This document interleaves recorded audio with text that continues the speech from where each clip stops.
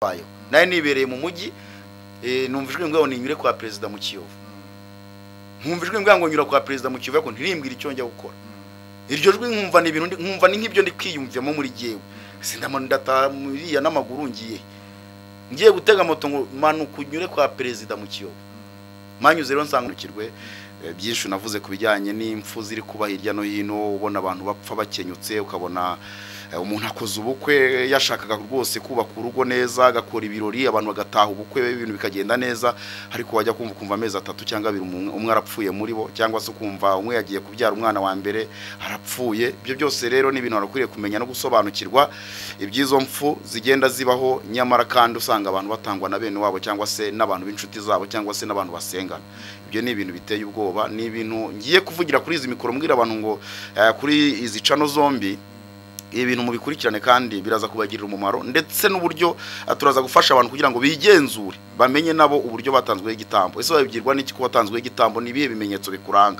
noneho nyuma imaze kumenya ibyo bintu bikuranga cyangwa se watanzwe igitambo hakorwa iki kugira ngo bikurweho kandi nabyo bikurwaho hari abantu bajya bavuga ngo kumva umuntu yapfushije umugore cyangwa yapfushije umugabo afite imyaka nibwo bakibana baracyari batoya ngo Imana yari yarabivuzeho ko ngo uyu muntu azapfa bitonde kuko n'abarangi barabihanura bimeze gutya Petero bamuciye umutwe yamanitse gutya na gutya n'abandi ntago nari nzi ntago nakururaga ibyo bintu mbyumve ariko umbwiye ngo mfite inkovu bankubise bashaka kunyica banziza umurimo w'Imana ntago nabikuruye nyine ngo mbyumve ku buryo mu Rwanda naho byagerayo nyine umuntu akaba yahohotera undamuziza ko batumva ibintu kimwe by'umwihariko mu bijyanye no kuvuga ubutumwa bwiza bwa Yesu Kristo uburi bumbwiye ngo abantu bashatse kukwica bakuziza uwo murimo naratangaye amafoto yanjye ntago nayashiraho hano YouTube yakumerera nabi cyakoze uzashaka azaje kuri channel yanjye Isaro TV ugazahakura nimero anyandikire mwoherereza umurambo wanjye bancagaguye bantemaguye ariko nta narimwe nzahagarika ukuri kuko mu gihe banyicaga banshyize muri yombi ari abantu 3 bantemagura nijoro wabyumvise ntibabishoboye ntibyabakundiye bo baravuze ngo turamwishe dukasa umutsi ujyana amaraso mu bwonko tugende batadufata ariko Yesu yaranzuye icyatumye rero ngaruka nkava mu rupfu ariko sinurwo gusa hari n'urundi banteze nyuma yaho mu kwezi kwa 5 k'umwaka ushize wa 2000 ahubwo umwaka ushize mu kwezi kwa 5 banteze urundi rupfu rukomeye cyane narwo ndarusimbuka nago nzareka kuvuga ukuri rero kugira ngo nticwa rwo madini usanga umuntu ari muri fire uzantu bituruka fire no umuriro ni icyongereza ariko ngo fire nashaka gukora mu izina rya Yesu abyumvize ikindi inyigisho ziri mu bantu zigamije gutuma abantu barimbuka abantu benshi turi gupfusha bari kurimbuka kandi barimbukira mu madini nta zindi nyigisho zikwiriye kuba zigishwa mu rusengero uretse za Yesu Kristo nuri mu gihugu cy'u Rwanda ntidufite amategeko atugenga ntidufite itegeko nshinga rihindura rero ibikubaho uri nkande se warihindura buri muntu wese afite amategeko n'amabwiriza yego ukoze ibintu bitandukanye nibyo amategeko avuga urafungwa niyo mpamvu gereza zuzuye abantu babyumvise na Yesu rero afite uburyo yahamagaye intumwa ushatse wanahera kuri Yohana umubatiza inyigisho zigishirizwa mu rusengero ntago ari za Yesu ni za Satani nubwo ubona insengero nyinshi zimanitseho imisaraba wageramo ukibeshya ko basenga Imana ariko si Imana basenga wabyumvise nta mafaranga ngira menshi ariko muri duke nubanamo n'abantu rero ibyo bitangaza ndwanya nabo barabizi ko ibitangaza bakora bitajyanye n'ukuri kw'ijambo ry'Imana kugira ngo ubyumve kandi ubyemere ko ibitangaza bari abantu bakora atari byo buriya ngiye mu rusengero rumwe muri izi zikora ibitangaza nkagenda ngafata umwe muri bari abantu bakora ibitangaza wareba ibintu bihabera wabyumvise wabera ibintu bihabera yahita yikubita hasi kuko imbaraga zibakoresha ndazizi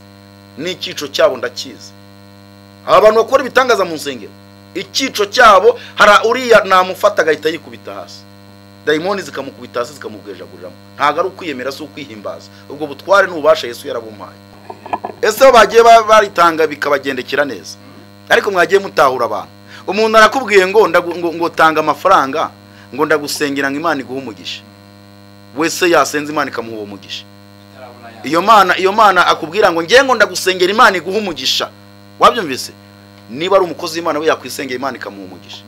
Erega n'imigisha abantu bita imigisha siyo migisha. Ntabwo umugisha ari gutunga amafaranga no gutunga ama etage. Yewe simfite ubutunzi, simfite n'amazu ntanzu ngira no muri Kigali ndakodesha. Ariko ubutunzi mfite saho bwubakiye. Indirimbo nasohoye abantu bazayumva nziza cyane zaryohera abantu. Undi ukora ubutumwa bwiza buvuga kuri Yesu n'amahoro Yesu yitangira. Ubukire bwa mbere n'ubuzima buzima no gutunga Kristo. Ntago ari gutunga amafaranga. Abantu benshi bababaye. Wabyumvise? Gihe hari umugabo w'inshuti yanjye na maze iminsi nsengera witwa Natidrede n'umuhanzi ukomeye cyane. Natidrede. Yego. Yaramamagaye ndamusengera ari Buraya ameze n'abarwaye agendera mu kagare ubu ngubu ameze neza yaje no mu Rwanda azaza nano kundeba. Natidrede irambwira Terize ati ntago narinzi ko icyubahiro gipfa ubusa, ntago narinzi ko umuntu afite imitungo nimugirira ikintu mu marira. Ntago amafaranga agira ikintu amara, ntago amafaranga ari ikiguzi cy'ubuzima. Ikiguzi cy'ubuzima ni ukwakira Yesu nk'umwami n'umukiza. None amafaranga uzi utunze amafaranga ufite Yesu. None abanyamadini umuntu wikoreye agataro ucuruza agataro k'imineke k'ibihumbi 3 barimo baramushuka ngo nagatanga natanga ibihumbi 3 nk'Imana imuhumugisha. Ibyo ni ibinyoma. Ntago turi mu ivunjisha nshuti yanjye. Ntago ari akazungu narara. Akazungu narara urakazi. Ni ibintu by'amakarita kera bajyaga bakina bava ngo ushyize hano warya ngo wagarura kuri warya ngo wayibonye ninde ngo arye. Ntago ibintu by'Imana ari akazungu narara. Oya ntago umugisha w'Imana ubakiye ku mafaranga. Umugisha w'Imana nagake. Gihe nifitiye mama umbyara. Mama umbyara ntarafata 200 mu ntoki. Ariko avuga Imana nshuti yanjye. Akorera Imana nigeze ngera igihe mu munyantege nke ndabana ko mama Imana avuze kuva kera ndi umwana kugitagira ikikumarira. Umugisha w'Imana ni ubakiye kuri ibyo. Nubwo nawo ushobora kuba umugisha. Ariko bo bashaka kwerekana ko nk'ubu mu rusengero bakubwira ko umuntu utanze amafaranga menshi ari Imana yemera. Babyumvise? Bakabaha n'intebe zabo, bakabacagura, bakabavangura. Bakaba bajyanama bakomeye mu rusengero. Ariyo mpamvu ubona ubutumwa bwiza bwapfuye mu rusengero. Barafata igisambanyi, cyangwa gisambanya abagore babandi, barafata igisinzi, barafata ibijura, bakabizana bakabishyira ku ruhimbi. Babakecuru babakene bakunda Imana ubaha Imana bakabegezaho ko nta mafaranga bafite. Niyo mpamvu ubona byapfapfanya mu madini. Ubona ubutumwa bwiza butagira gute butagikora. Barekere ibintu byo kubeshya abantu ngo utanze ibi n'Imana yemera. Ntago twakijwe kubw'imirimo. Nta nicyo watanga. Mbwire n'abantu bajya babyibeshya ko ngo gutanga byinshi bituma Imana igumu. Nibyo gufasha abantu bivuye ku mutima wawe atari ukubihatirwa. Bitanga umugisha bizana umugisha mu buryo bumwe cyangwa ubundi. Ariko Imana iramutse izaha abantu ijuru cyangwa igaha umugisha abantu bakora neza yahera ku bantu bazanye Croix Rouge na PAM. Abantu leta iziha ibyangombwa ite?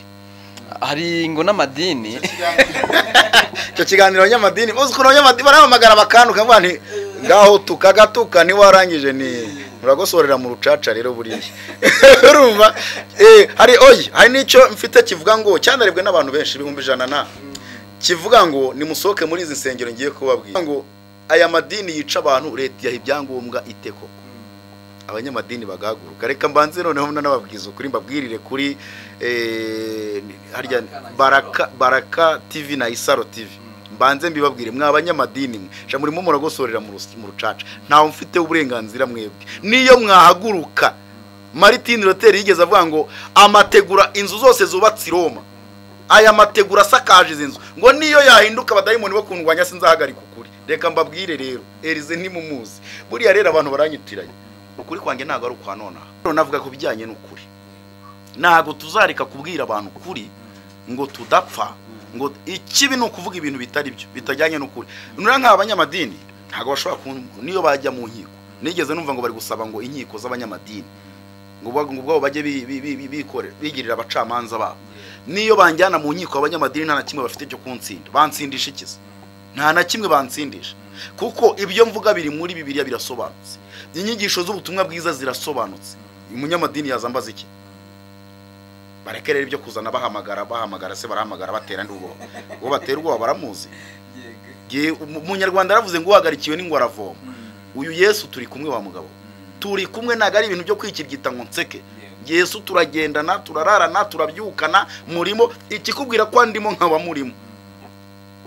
Kumugani wa ndirimo ibyo ntunze nanjye ubwanjye nibyuwo mucunguzi nuko mubwira ngo nkiriza uyu murwayi akamukiza. Urumva icyo kintu? Yewe sinzi rero wari ugiye kumbaza. navugaga ni twavugaga ni ipfu zihari ziri guterwa mu miryango ibiki n'ibiki, mvuga ni hari amadini ahari amwe namwe nk'uko bivugwa cyangwa abantu bavuga. Jean ndi kubona uwandika kuri titre niko nagize ndi kuvuga nti kuki uri kwandika kuki leta y'abanyamadini cyangwa se amadini ibyangombwa zica abantu. Yego ndi kuvuga nti rero hari impfu zihari ziri kuba amanzaganya cyangwa se igitaraganya cyangwa se zidakwiriye nk'uko tubivuga, ugasanga umuntu washyingiwe yahita apfa. Hari amadini mu by'ukuri nk'uko bivugwa ari gutangamo abantu ibitambo tujwe guteza indwara mu bantu. Ukumva ubona abantu nk'izi kanseri, ubona abantu barwara kanseri, diabete, imitima, imivuduko y'amaraso, izo ni indwara abantu bakunda kuroga abantu. Hakaba n'izindi rero zo abaganga banabura. Ukumva umuntu ngo ikintu ngo numva ikintu kingendagendamo. Kera turabana baravuga ngo ni cya rusoka, ngo ikingo cyarungo mwana ngo kiramanutse nshimira hano. Babyumvise umuntu akabaho agira ibintu yumva imugendagendamo, ahubwo ati ndumva intozi ziri kungendagendaho wowe ntuzibone, cyangwa ndabwo ati ngiye ndumva inzuki zindiho wowe ntuzibone. Nanjye bigeze babinyoherereza mu bihe byashize, banyoherereza inshishi nkaya numva zigendagenda, none rimwe nza kurubona rumwe rundiho, ndanarwerekana ndwereka abantu bo mu rugo. Bazinyoherereje hari umuntu w'umupfumu naye maze gusengera ndi gusenya imbaraga ze, ariko ndavuga nti ntacyo ziri buntware, ndazirukana ziragenda ndanazimuteza ngo zigende zimugarukire zimwinjira ari waho. Urumva undi ahubwo ati njya kumva nkumva mu nda yanjye. Nigeze njya muri eperi ya Gahanga hano mu mujyi wa Kigali. Nagiye muri eperi insengera abarwayi benshi barakira. Hari nk'umudamu umwe ruhetse uruhinja, afite urundi ruhinja mu nda rw'abadayimoni. Yego kuri cano yanjye abantu bazanyandikire imbibaye barebe uruhinja rugendagenda mu hano. Buriya hari n'abantu buriya abaganga babika ibintu byinshi, cyane cyane abangaba babyaza. Hari umudamu wamamagara arambwira ati giye nagiye kubyara, ari ngo nsengera Imana impa umwana, yagiye kubyara umuntu ufite amaguru hasi hejuru ari igihanga cy'inzoka kinini cyane. Umwana yabona ikintu cyitwa ibirya karira, baramuroze kuzajya aruka adashobora kugira ikintu aryo uretse ko akazicwa n'inzara. Urabyumva? Mwirinde gufata abana banyu ngo muba abantu bose babaterure. Nge nta muntu ujye unterurira umwana. Niba ushaka ko umwana w'umuntu amureba, niba ufite ubushobozi, benshi bafite ubushobozi, mushyire muri beriso ifungo, umuntu amurebere muri beriso kandi ube hafi ye kugira ngo atavuga ibigambo byo gutongera cyangwa guhuha. Hari uburyo bahuha cyangwa se akavuga ibintu by'ibigambo. Ikindi abantu bafite ubushobozi nibagure kamera bazishyire mu ngo zabo. Kamera zino zifata amashusho yo mu nzu. Umushyitsi ugusuye umenye ikimugenza. Hari umushyitsi uza mu rugo agakura akantu gatoyi wawe, agashitura akantu kuri iyi ntebe gatoyi akakajyana. Ako kana ajyanye agahita kurangiza ubuzima bwawe bwose. Mubibaye byiza abantu batunga kamera bakajya bamenya ahantu bagenderera. Noneho rero kugira ngo umenye ngo nararozwe, byanatanzwe igitambo mbere na mbere. Umukobwa unkurikiranye urota asambana buri gihe, agasambana n'abadayimoni, uwo mukobwa niyitonde gushaka. Nashaka umugabo wazapfa, nadapfa ntazabyara. Ngiye kwabwira ibintu none umubwe tuye umugabo byamucanze, ntago byancanze. Umukobwa urota asambana agasambanywa n'abadayimoni, bawitonze gushaka. Ibyo bintu bibanze bikuvemo, ndaza guha impamvu biri bukuvemo. Nibitakuvamo ibyo bidayimoni bigusambanya, bagutanze igitambo cyo kuba umugore w'abadayimoni, umugabo we bizahita bimwica kuko birafuha. Niba uri umuhungu ukajya urota usambana n'abadayimoni, itonde kuzana umukobwa w'abandi. Numugeza mu rugo bizamwica kuko birafuha. Nadapfa ntazabyara cyangwa se nazagira umunezero w'abashakanye mu buriri ntibizakunda. Icyo ni ikimenyetso kikwereka ko watanzwe igitambo.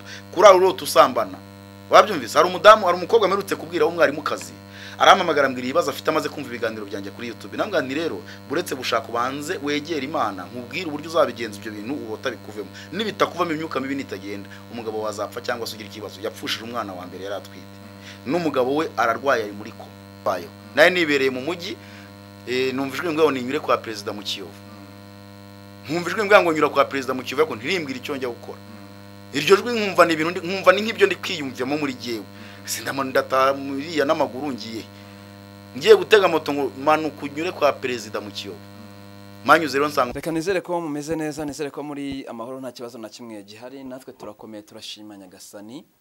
we utameze neza ihangane niko isi imera tuba mu buzima busimburana ushobora kumera neza none ejo bikamera nabi ushobora no kumera nabi none ejo bikamera neza ubuzima n'uruziga nyine aho ubyutse rwikaragiye ugomba kumenya kubana naho kandi ukabana neza n'abantu hari igihe umuntu ubuzima buhinduka bikaba igisubizo cyo ukabana nabi n'abantu cyangwa se ukitwaza ukumva ko hari umuntu ubereyeho kugutabara nta muntu ukubereyeho cyakora Imana ikubereyeho cyangwa se Imana hari ku bwawe ariko nta muntu uhari ku bw'inyungu z'ubuzima bwawe niko gahunda zimeze kuri screen zacu rero mwamaze kubona ko tugiye kuganira na Pastor Alize ni umunyamasengesho mugira ngo mujya mureba Imana igiye mukoresha ibitangaza Imana igiye mukoresha imirimo igiye itandukanye myinshi cyane no munsi rero nifuje ko twaganira mu minsi yashize ndi kuganira nawe kuri telefone turi kuvugana ku kibazo cy'impfu ziri kuba ubu ngubu abantu bari gukenyuka abantu bari umva abantu bari gupfa ku bwinshi rwose bari gupfa ku bwinshi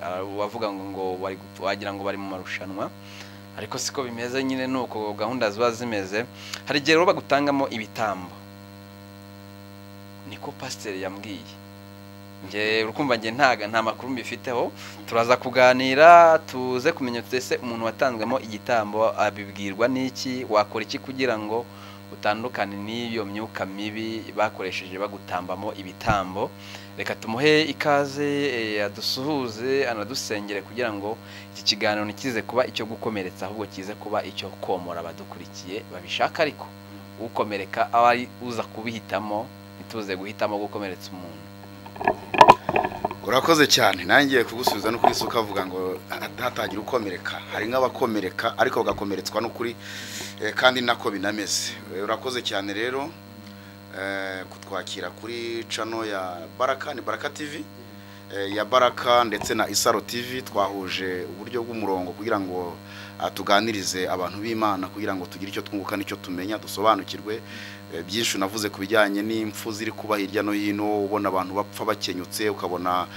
umuntu akoze ubukwe yashakaga rwose kubaka urugo neza agakora ibirori abantu bagataha ubukwe ibintu bikagenda neza ariko wajya kumva amezi 3 cyangwa 2 umwe arapfuye muri bo cyangwa se kumva umwe yagiye kubyara umwana wa mbere arapfuye ibyo byose rero ni ibintu barakwiriye kumenya no gusobanukirwa ibyizo mpfu zigenda zibaho nyamara kandi usanga abantu batangwa na bene wabo cyangwa se n'abantu b'inshuti zabo cyangwa se n'abantu basengana ibyo ni ibintu biteye ubwoba ni ibintu ngiye kuvugira kuri izi mikoro mbwira abantu ngo kuri izi channel zombi ibintu mubikurikirane kandi biraza kubagirira umumaro ndetse n'uburyo turaza gufasha abantu kugira ngo bigenzure bamenye nabo uburyo batanzwe igitambo ese babigirwa n'iki ko batanzwe igitambo nibihe bimenyetso bikuranga noneho nyuma imaze kumenya ibyo bintu bikuranga cyangwa se watanzwe igitambo hakorwa iki kugira ngo bikurweho kandi nabyo bikurwaho hari abantu bajya bavuga ngo kumva umuntu yapfushije umugore cyangwa yapfushije umugabo afite imyaka nibwo bakibana baracyari batoya ngo Imana yari yarabivuzeho ko ngo uyu muntu azapfa bitonde kuko n'abarangi barabihanura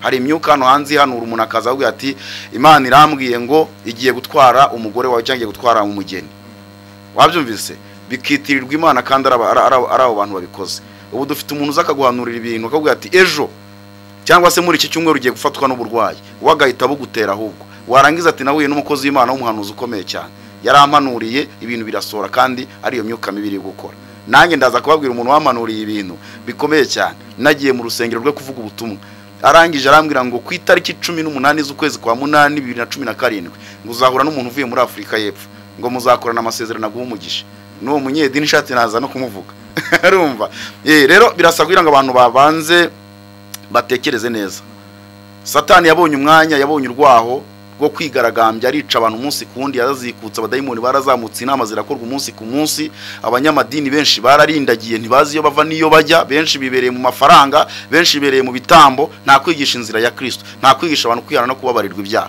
reka nkubwire ko n'ibibazo byose nizo mpfu zose ziri kuba kubera abarokore bataye inshingano zabo ibi byago byinshi duhura nabyo abarokore bataye inshingano zabo kuko hari abadayimoni ntago bari bategetswe kuba mu bantu abadayimoni babaga mu marimbi babaga ikuzimu babaga mu nyanja babaga mu tururi twa dukono bakoraga bahirgiriya ntago abadayimoni bazaga mu bantu abo badayimoni rero barazikutse bari mu byumba by'abantu by'abashakanye barara batumvikana badahuza bari mu bana bari mu nsengero bari ku ruhimbi biteye ubwoba ariko urwishigishiye ararusoma abanyamadini bararwishigishiye ariko benshi ni nabo banaciririye iyo myuka nizo mbaraga zirimo zica abantu nizo mbaraga zikorera mu nsengero ibitangaza biragwiriye birirwa bavuga ngo barakorwa ibitangaza. Ese birakorwa n'Imana, birakorwa nande? Ese bivuye he? Numva rero turaza kuganira n'abantu basobanukirwe bumve neza ibi bintu, uburyo abantu bakwiriye kwitwararika, uburyo abantu bakwiriye gusenga Imana, uburyo abantu bakwiriye kumenya iki ijambo ry'Imana ribasaba. Nta kindi turuze kubabwira, si amavuta, si udutambaro, si ubutaka bwavuye mu Isirayeli. Njya nsengera abantu, hari umuntu umwe ukomeye muri iki gihugu mperutse gusengera, njya nsengera abantu bakomeye n'abaministri ndabasengera kandi Imana ikabakiza. Noneho rero uwo muntu ndimo musengera mbwira ukuntu yagiye mu bapfumu benshi batabarika, bagenda bamuha ibintu bitandukanye by'abapfumu byanze, atangira kujya mu banyamadini. Umuntu ngo amugurisha itaka yakuye mu Isirayeli, amafaranga akayabo. Ibyo byose rero sibyo dukoresha. Turashaka kwereka abantu ijambo ry'Imana ribabohora ribakiza. Yesu yakizaga abantu indwara, ariko sikyo yaheragaho.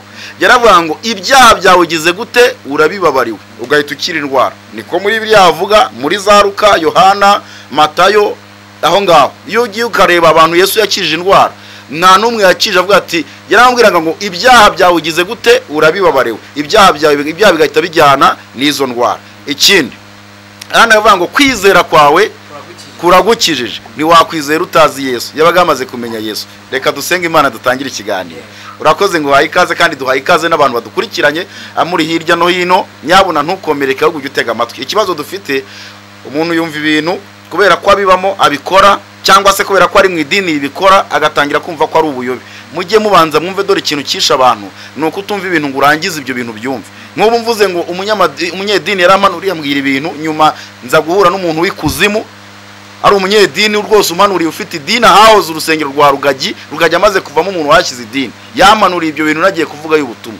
Umuntu avuga ngo uyu muntu, mujye mubanza mwumve, naga abantu bose ari bamwe. Imana iracyafite abakozi bayo yisigarije, bayubaha, bayikunda, bashaka ubugingo badashaka iby'isi, bashaka ubugingo badashaka ayo marava fo mwirwa muvuga, badashaka izo vewiti. Twebwe turashaka abo tuzajyana mu bugingo. Nta kiryoshye nk'ubugingo, nta kiryoshye nk'agakiza, nta kiryoshye nka Yesu. Dusenga Imana. Mana data twese uri mu ijuru, turagushimye kandi turaguhimbaje kugira neza kwawe, turagushimye bw'urukundo rwawe. Uyu mwanya turanga kugira ngo dufatikanye kureba uburyo twarokora ubuzima bwacu n'ubugingo bwacu. Turanga kugira ngo turebe icyo twakora, n'icyo dushakaho, n'icyo twifuzaho. Abantu bamaze kwibagirwa iki jambo ry'Imana ribasaba n'icyo ribategeka, batangira kwihangira gukiranuka kwabo bwabo. Niko Bibiliya tubwira mu Baroma ngo ndamya ko bafite ishyaka ry'Imana ngo ariko ritava mu bwenge, ngo ubwo basuzuguye gukiranuka kw'Imana ngo byabateye kwihangira gukiranuka kwabo ubwabo, ngo bituma basuzugura gukiranuka kw'Imana. Ayo ni amagambo ari muri Bibiliya, ntago ari nge wayanditse. Abantu bihangiye ibintu byo gukiranuka, imirimbo n'imiringa mu madini, batandukana n'ukuri, kandi ukuri ijambo ry'Imana rivuga ngo niko kuzaba batura, niko kuzaba bohora. Uyu mwanya rero tugiye kuvuga ibintu bikomeye, bamwe batinya kuvuga, bamwe bacikira, abandi babamo, abandi batuyemo, baratanga abantu, barica abantu umunsi ku wundi, ntibazi biba, ntibazi ibikorwa. Abantu bari guhura n'ibyago byinshi bishingiye ku myuka mibi yuzuye mu bantu bari hanze aha. Mana rero uyu mwanya nyemerera buri muntu wese akorweho, kandi buri muntu wese afunguke mu matwi ye, azibuke yumve icyo umushakaho. Mu izina rya Yesu ndaheza imyuka mibi y'ubwoko bwose, imyuka y'abarangi, imyuka y'abapfumu, imyuka y'abacwezi, imyuka yo mu bisekuruza, imyuka y'abakonikoni, imbaraga zose z'umwijima zitajyanye n'ijambo ry'Imana, imbaraga z'umwijima zirwa zica abantu, imbaraga z'umwijima zirwa zinamuramo abantu ijambo ry'Imana, imyuka yirirwa igusha abantu, ndayitwika mu izina rya Yesu Kristo. Ndasaba imbaraga z'Imana ngo zururukire ku bana natwe. Nyemerera akanwa kacu kaze guhinduka umuti uvura abantu, kaze guhinduka umuti ufasha abantu gukira ibikomere bakomerekeye mu madini. Urakoze kubana natwe, urakoze kutugirira neza, urakoze kudufasha, ukore ku bwonko bwanjye, ukore ku mutima wanjye, kandi uzayobora iki kiganiro kigere kuwo kireba gifitiye umumaro, cyafasha kurokoka no kurokora ubuzima bwe, akava mu bintu bidafite umumaro, akayoboka inzira ijya mu ijuru. Mu izina ry'Umwami wacu Yesu Kristo, amen. Amen. Imana iduhane umugisha. Umugisha. Nyakunda kuganira n'abapasiteri, aro nabwiye bwashize ngo ngiye kuganira na Elize. Pasiteri ngo kagira ukuri kwinshi ngo ndamukuyoboyeho, kandi birivuga ngo ukuri niko kuzatubatura. Buri umuntu utagira ukuri cyakoze kubikubwira biratangaje, kuko njya mvuga ubutumwa hirya no hino, biranambabaza njyewe nk'idini nakuriyemo. Wenda uyu munsi ntaryubaka kuko sinubaka ku madini. Yesu yantumye kuvuga ubutumwa mu bantu bose batandukanye. Njya kuvuga ubutumwa mu idini nakuriyemo, nkumva umuntu aramwe ngo ngo izo nyigisho homeruka kuzumva muri 98 mu bibare. Ukibaza Bibiliya yarahindutse. dufite umugisha, ntabwo Bibiliya yacu irahindurwa, Bibiliya yera iracyahari, ubutumwa bwiza burahari, burasobanutse. Rero ukuri abanyamadini barakwicariye, ntabwo bakeneye ko kuvugwa. Ni nayo mpamvu abanyamadini benshi batantumira mu nsengero zabo, kuko ukuri nyine mfite ni ukujya gutya. Nshima Imana ko ntawe ntumira ngo mwake tike, njyana tike yanjye nkitegera, ngafata moto nkagenda cyangwa ngafata bisi. Cyakoze i Burayi nibantumira bazantegere kubera ko ayo mafaranga ni menshi. Noneho rero kandi nkajya kuvuga ubutumwa ntacyo uri bume.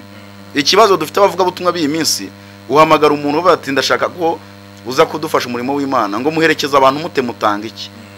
Jewe ngenda mu izina ry'umwami wacu Yesu Kristo, nkavuga ubutumwa bwiza bwa Yesu buhoro, ubundi nkavuga ukuri. Narangiza nkavuga ni ubutumwa bwiza bureba abantu guhera kuri abayobozi bicaye inyuma yanjye cyangwa bicaye imbere yanjye, bikaza bikagera kurera izuba bwira, bikamanuka bikagera mu bakristo bose. Agakiza k'Imana kareba buri muntu wese. Ubu rero izo nyigisho naga abantu bazikeneye.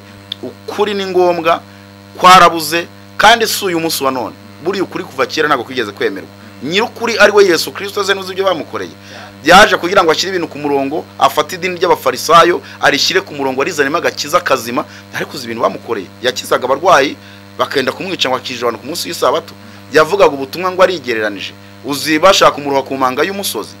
Yesu se nuzi ko buri hari ikigisho nyangira kivango Yesu yanga amadini, abantu bakarakara. Yesu ntakunda amadini kuko ntiyayakizeho. Ntago Yesu yashyizeho amadini. Aya madini yose ubona ntayo Yesu yashyizeho. Ikigube ko ntayo Yesu yashyizeho. Yarinze yavuye mu idini ry'abafarisayo, arangije ajya gutoranya abapagani mu nzira. Urabizi ko yagiye atoranya intumwa. Yagiye mu ijuru nta dini rihari. Amadini yadutse nyuma y'akarengane k'abakristo bicwaga, bahohoterwaga cyane. Ukuri rero nta munsi n'umwe gukenewe, ariko nyamara niko kuzima kabone niyo abantu. Kandi noneho wumva ibintu bibabaje, ayo madini yaje kuza agashinga amadini akabaho, ntiyigeze agera ikirenge mu cya Kristo. Ababigerageje ni bake cyane, barimo Martin Luther, urumva, n'abandi bake tugenda tubona, urumva, n'intumwa. Intumwa zazize ukuri baricwa, barabambwa, bakorerwa iyicarubozo. Ariko nta munyedini ushaka kubakira kuri urwo rufatiro, nta munyedini ushaka kugendera mu nzira ya Kristo. Barihangira ibyabo, urabyumva, barihangira ibyabo. Ubwo rero ukuri nta nubwo nteze kuzaguhagarika. Twayaga tubona muri Bible, tukagenda tubyiga turi abana. Nge nakuriye muri Katolike, twiga gatigisimu, bakatubwira ngo Pawulo yarishwe bimeze gutya, Petero bamuciye umutwe yamanitse gutya na gutya, n'abandi. Ntago nari nzi, ntago nakururaga ibyo bintu mbyumve. Ariko umbwiye ngo mfite inkovu, bankubise bashaka kunyica, banziza umurimo w'Imana, ntago nabikuruye nyine ngo mbyumve. Ku buryo mu Rwanda naho byagerayo nyine umuntu akaba yahohotera undi amuziza ko batumva ibintu kimwe, by'umwihariko mu bijyanye no kuvuga ubutumwa bwiza bwa Yesu Kristo. Buri bumbwiye ngo abantu bashatse kukwica bakuziza uwo murimo, naratangaye. Amafoto yanjye ntago nayashyiraho hano YouTube yakumerera nabi. Cyakoze uzashaka azajye kuri channel yanjye Isaro TV, ugazakura nimero anyandikire mwoherereza umurambo wanjye bancagaguye bantemaguye. Ariko nta narimwe nzahagarika ukuri, kuko mu gihe banyicaga banshyize muri yombi ari abantu batatu bantemagura nijoro, wabyumvise, ntibabishoboye, ntibyabakundiye. Bo baravuze ngo turamwishe dukasa umutsi ujyana amaraso mu bwonko, ati tugende batadufata. Ariko Yesu yaranzuye. Icyatumye rero ngaruka nkava mu rupfu. Ariko si n'urwo gusa, hari n'urundi banteze nyuma yaho mu kwezi kwa gatanu k'umwaka ushize wa 2000 ahubwo umwaka ushize mu kwezi kwa gatanu banteze urundi rupfu rukomeye cyane, narwo ndarusimbuka. Ntago nzareka kuvuga ukuri kugira ngo nticwa. Abo nkuraho ubutumwa bwiza barishwe. Yesu yarishwe mu bumana aricwa, ariko byari ngombwa ngo bibeho. Intumwa zose zarishwe. Rero muri iyi minsi nyine kuvuga ukuri muri iki gihugu, cyane cyane mu banyamadini, wanapfa rwose, banakwica, bakugirira nabi. Nkubwiye ibintu nahombye kubera kuvuga ukuri ntiwabyumva. Nahombye ibintu byinshi cyane kubera kuvuga ukuri, ariko ntacyo bintwaye. Mfite umunezero uturuka muri Yesu, mfite agakiza ka Yesu karampagije, ndanezerewe. Ninkubwira ngo muri iki gihugu hari abantu bafite amahoro, hari abantu bishimye, nsenga Imana yerize ndimo. Ndakubwira ko ubu hari indirimbo nasongiye gusohora igiye kujya hanze, ivuga ngo twifitiye amahoro, amahoro adasanzwe. Mu bantu batunze amahoro muri iki gihugu, nsenga Imana yerize ndimo, adashingiye ku mafaranga, adashingiye ku butunzi, adashingiye ku bindi bintu bindi. Hari amahoro Yesu atanga bisi batagira, nabo banyamadini batagira. Kuko ufite amahoro ntatinya kuvuga ukuri. Muri genocide twagiye twumva abantu bagiye barokora abantu, urumva, cyangwa se umuntu akavuga ati jewe uya mu bice mu nyice, wabyumvise, ati mu nyice ndapfana nabo bakabica. Hari umupasiteri inshuti yanjye witwa Mitsindo yarukuye abantu 320, nigeze mutumira kuri televiziyo BTN mu kiganiro. afite imidari yambaye yarokoye abantu amaze kubarokorana nyuma interahamwe ziza kumubeshyira ko yishe abantu baramufunga. Nyakubahwa Perezida wa Repubulika ataraba perezida arabyumva aramufunguza mukura muri gereza. Ariko uwo mugabo yambwiye ukuntu avuga ati giye barazaga nkambura imyenda abandi manze mu mbaga kugira ngo mwica abantu bari inyuma yanjye. Arabarokora Imana iramufasha. Abanyakuri bake barahari kandi abanyakuri benshi Imana irabarwanirira. Kandi upfuye uzize ukuri ubwo nicyo gihe cyawe. Igihe cyawe cyari cyo ko buri muntu wese afite urupfu ruzamwica. Kwanga kuvuga rero ngo udapfa niba ari ukuri kuzakwica n'ukuri. Ariko kugira ngo mfe ndi ikigwari ndi igisambo mfe ndi ingegera napfa ndi umunyakuri. Ubu nkubajije ngo umusirikare arwanira iki? Abasirikare bahembwa make kuva kera. Na Yesu yabwiye abasirikare ubwo ani Yohana arimo ari kubatiza abantu kuri Yorodani, abasirikare baraje ngo twebwe twakora iki nkatwe abasirikare ngo munyurwe n'umushahara wanyu. Burya abasirikare ntago bahembwa amafaranga menshi. Kandi ugiye kubahemba menshi ntiwanayabona kuko ni benshi. Ariko umusirikare arahira indahira ivuga ngo buriya nkunda abasirikare cyane. Aravuga ngo ndahiriye kuzarinda abaturage n'igihugu. Umusirikare ajya ku rugamba azi ko ari bugweyo. Ntasubira inyuma. None uranga kuvuga ukuri kwa Yesu Kristo. Umusirikare uri ari uhembwa 100 ingahe ugiye ku rugamba. Wabyumvise neza? Nta kindi bivuga nzarinda umuntu. Nkashwe no wowe kuvuga ngo ndafasha abantu kugira ngo bagire ubugingo buhoraho, ubugingo bw'iteka buzaba batura. Kandi si ukuvuga ngo n'ubugingo tuzaba no mwisi tugira ibihe byiza. Mwisi twigirira amahoro. Ubwo se naguciye mu ijambo wigeze umenya abantu bateguye ibyo bintu ubu ntago ufite ugira ubwoba n'undi byaba cyangwa uramenye ukabika mu mutima nyine ukavuga utireka nirinde kitazaba imbere. Abandi raguye ibyumaze abagize umunyarwanda yaravuze ngo ntayoberwa aho umwibye ngo ariko ngo ntayoberwa ngo ayoberwa hamuhisha. Ndabazi cyane. Noneho kugira ngo nabyumve neza ngiye mfite umugabo ufite idini yaramanuriye nagiye kuvuga ubutumwa mu rusengero rwe. Wumve ko ni ibintu biba byubatse. Arangije arambwira ngo itariki 18 z'ukwezi kwa 8 2017 wabyumvise ngo uzahura n'umuntu uvuye muri Afrika y'Epfo muzagirana amasezerano azaguha ubukire uzagira izina rikomeye cyane muri iki gihugu uzamenyekana uzagira ubutunzi buruta ubwo rubangura afite. Amanurira gutyo mu iteraniro mpagaze hariya mu Nyakabanda hariya Rugagiye yarafite idini hariya mu Nyakabanda ku mugabo witwa Jado nishake mvuge n'izina rye ko yabihanuye abantu babyumva. Izo tariki zarageze nijoro ndyamye haza umugore wambaye neza arambwira ngo mvuye muri Afrika y'Epfo mu nzozi ngo ndaje dusinyana amasezerano ngo nguha amafaranga nguha ubutunzi nkugira umuntu ukomeye cyane. Nanze noneho arambwira ngo urama umwana wawe w'imfura kugira ngo abe igitambo cyo kugira ngo ubashe kuba umuntu ukomeye umenyekanye. Ndambwira ntago byakunda ntibishoboka. Afata umwana wanjye w'imfura sininya kubivuga wanamubonye ko ari umusore. Ndambwira ntago bikunda. Aramufatira mu manukana we mu cyobo turamanuka njya kumuzana. Ijwi irambwira ngo Elize nta mbaraga ufite zo kukururiya mwana hari ahantu ngo garuka ujye gushaka imbaraga. Umwana wanjye yararwaye kugeza igihe twifuje ko yanava mu mubiri bitewe n'ukuntu yarameze turavuza biranga. Imana irangije n'uwo umupasiteri witwa Antoine arambwira ngo kugira ngo ntiyarazi ko ndwaje umwana twajyanye mu gusenga ahantu mu butayu. Arangije arambwira ngo ufite umwana urwaye ugeze kure kugira ngo akire hari ubutumwa bw'abantu ufite aba urobashyira n'uva urasenga Imana iramukiza. Umva noneho rero itariki 18 singuye itariki 18 z'ukwezi kwa 8 2017 tariki 18 z'ukwezi kwa 8 2018 nibwo abantu hari kwa gatandatu nayo mvuye mu kiganiro kuri televiziyo abantu barantangiriye banteragura ibyuma baranyica rwose. Noneho naje gutungurwa mu bantu banteraguye ibyuma harimo umukristo uririmba muri rwa rusengero wa mugabo nahanuriwemo. Nza gutungurwa mvuye muri koma wa mugabo wa rya dini aza kunshakisha ngo mbabarire uwo muhungu uwo mugabo ufunze. Icyo kintu uracyumva ibintu birubatse niyo mpamvu turaza kubwira abantu ibitambo byose biba abantu bapfa uburyo bapfamo turaza kubibasobanurira. Nibyo abantu twese tuzapfa ariko hari abantu bapfa igihe kitageze barangiza bajya kuruhimba ngo cyangwa se kwirimba kuva ngo Imana yari yarabivuze ngo ko umuntu agiye gupfa. Ndabyemera ko Imana ishobora kuvuga ko umuntu agiye gupfa. Urabyumva igiye kumutwara. Icyo mvuga ni igiki? Icyo nshaka kuvuga ahangaha ni iki? Ndashaka kuvuga ko hari abantu bari gutanga abandi kugira ngo bapfe kugira ngo bagerweho bakora ibitangaza mu madini yabo baba baririmbyi bakomeye. Mu bakinnyi y'amafilime dufite abantu batanga abantu w'ibitambo bagapfa. Mu banyamuziki dufitemo abantu batanga abantu w'ibitambo bagapfa. Mu nsengero dufite abantu batanga abantu w'ibitambo bagapfa. Mu miryango abantu bakomokamo bagatangwaho ibitambo abantu bagapfa. Noneho umuntu ashobora no gutangaho ibitambo uri n'inshuti ye kugira ngo agire ikintu ageraho. Ibyo byose rero ntago abantu babizi, turaza kubyinjiramo nyuma, ahubwo tubanze wenda twigire mu bintu bijyanye wenda iyo sije tuyizeho nyuma, tunagira inama uburyo abantu bashobora kwitwara n'uburyo bashobora kwisuzuma kugira ngo bamenye ibyo bitambo batanzwe. Bakiri burangire nta nshuti nsigaranyira.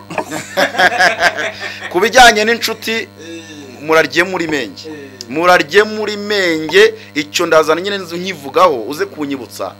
Aba bantu mwirwa mugendana mwitonde cyane, abantu bafite ibintu byinshi bakorana nabyo. Jewe naratangaye, nafashije, hari umusore nafashije, sinzi niba biri bukunde nze gwa video ye uze kuyishyiraho. Uwo musore, uwo n'umugabo, umugore yaramutaye, amutaye rero aragenda umusinzi, yarafite abana babiri, aragenda nyina tubwenge. Mubonye ahantu mugirira impuhwe, nkajya mufasha nkamuha amafaranga yo kurya, nkamwishyurira n'inzu. Noneho nkajya mujyana mu nsengero kugira ngo ndebe ko iyo myuka mibi yamuvaho. Ariko noneho birangije ndi mu materaniro, naye ndi ku rusengero rw'inkuru nziza hano hakurya igikondo. Noneho tugira ibihe byiza, nsengera abarwayi barakira, abantu barabohoka, turi guhoberana kumwe. Wandi iteraniro rirangiye, wa muntu aravuga ngo mu nsengere ngo uyu mugabo ndamwanga, wa wundi nishyurira. Numva urumeze, ariko nari mfite ibimenyetso by'ibyo binavuze, nari mfite ibyo bimenyetso ariko simbyumve, urumva. Noneho umuntu aravuga ngo mu nsengere uyu muntu ndamwanga, numva ngize ubwoba, uyu muntu aranyanga. Umuntu nishyurira inzu simuzi, ndamugaburira, muha amafaranga yo kurya, mugira inama, aranyanga. Nese unyangira iki? Ngo ngiye ngo nanga impano zikurimo, ngo wowe ibintu ngo numva ngufite ishyari cyane kubera ibintu Imana igukoresha. Tekereza, nese niba ushobora kubugaburira umuntu mudafite ikintu mupfana, umwishyurira inzu akatura, imbaraga z'Imana zimugezeho zimutwitsa, akatura ngo uyu muntu ndamwanga.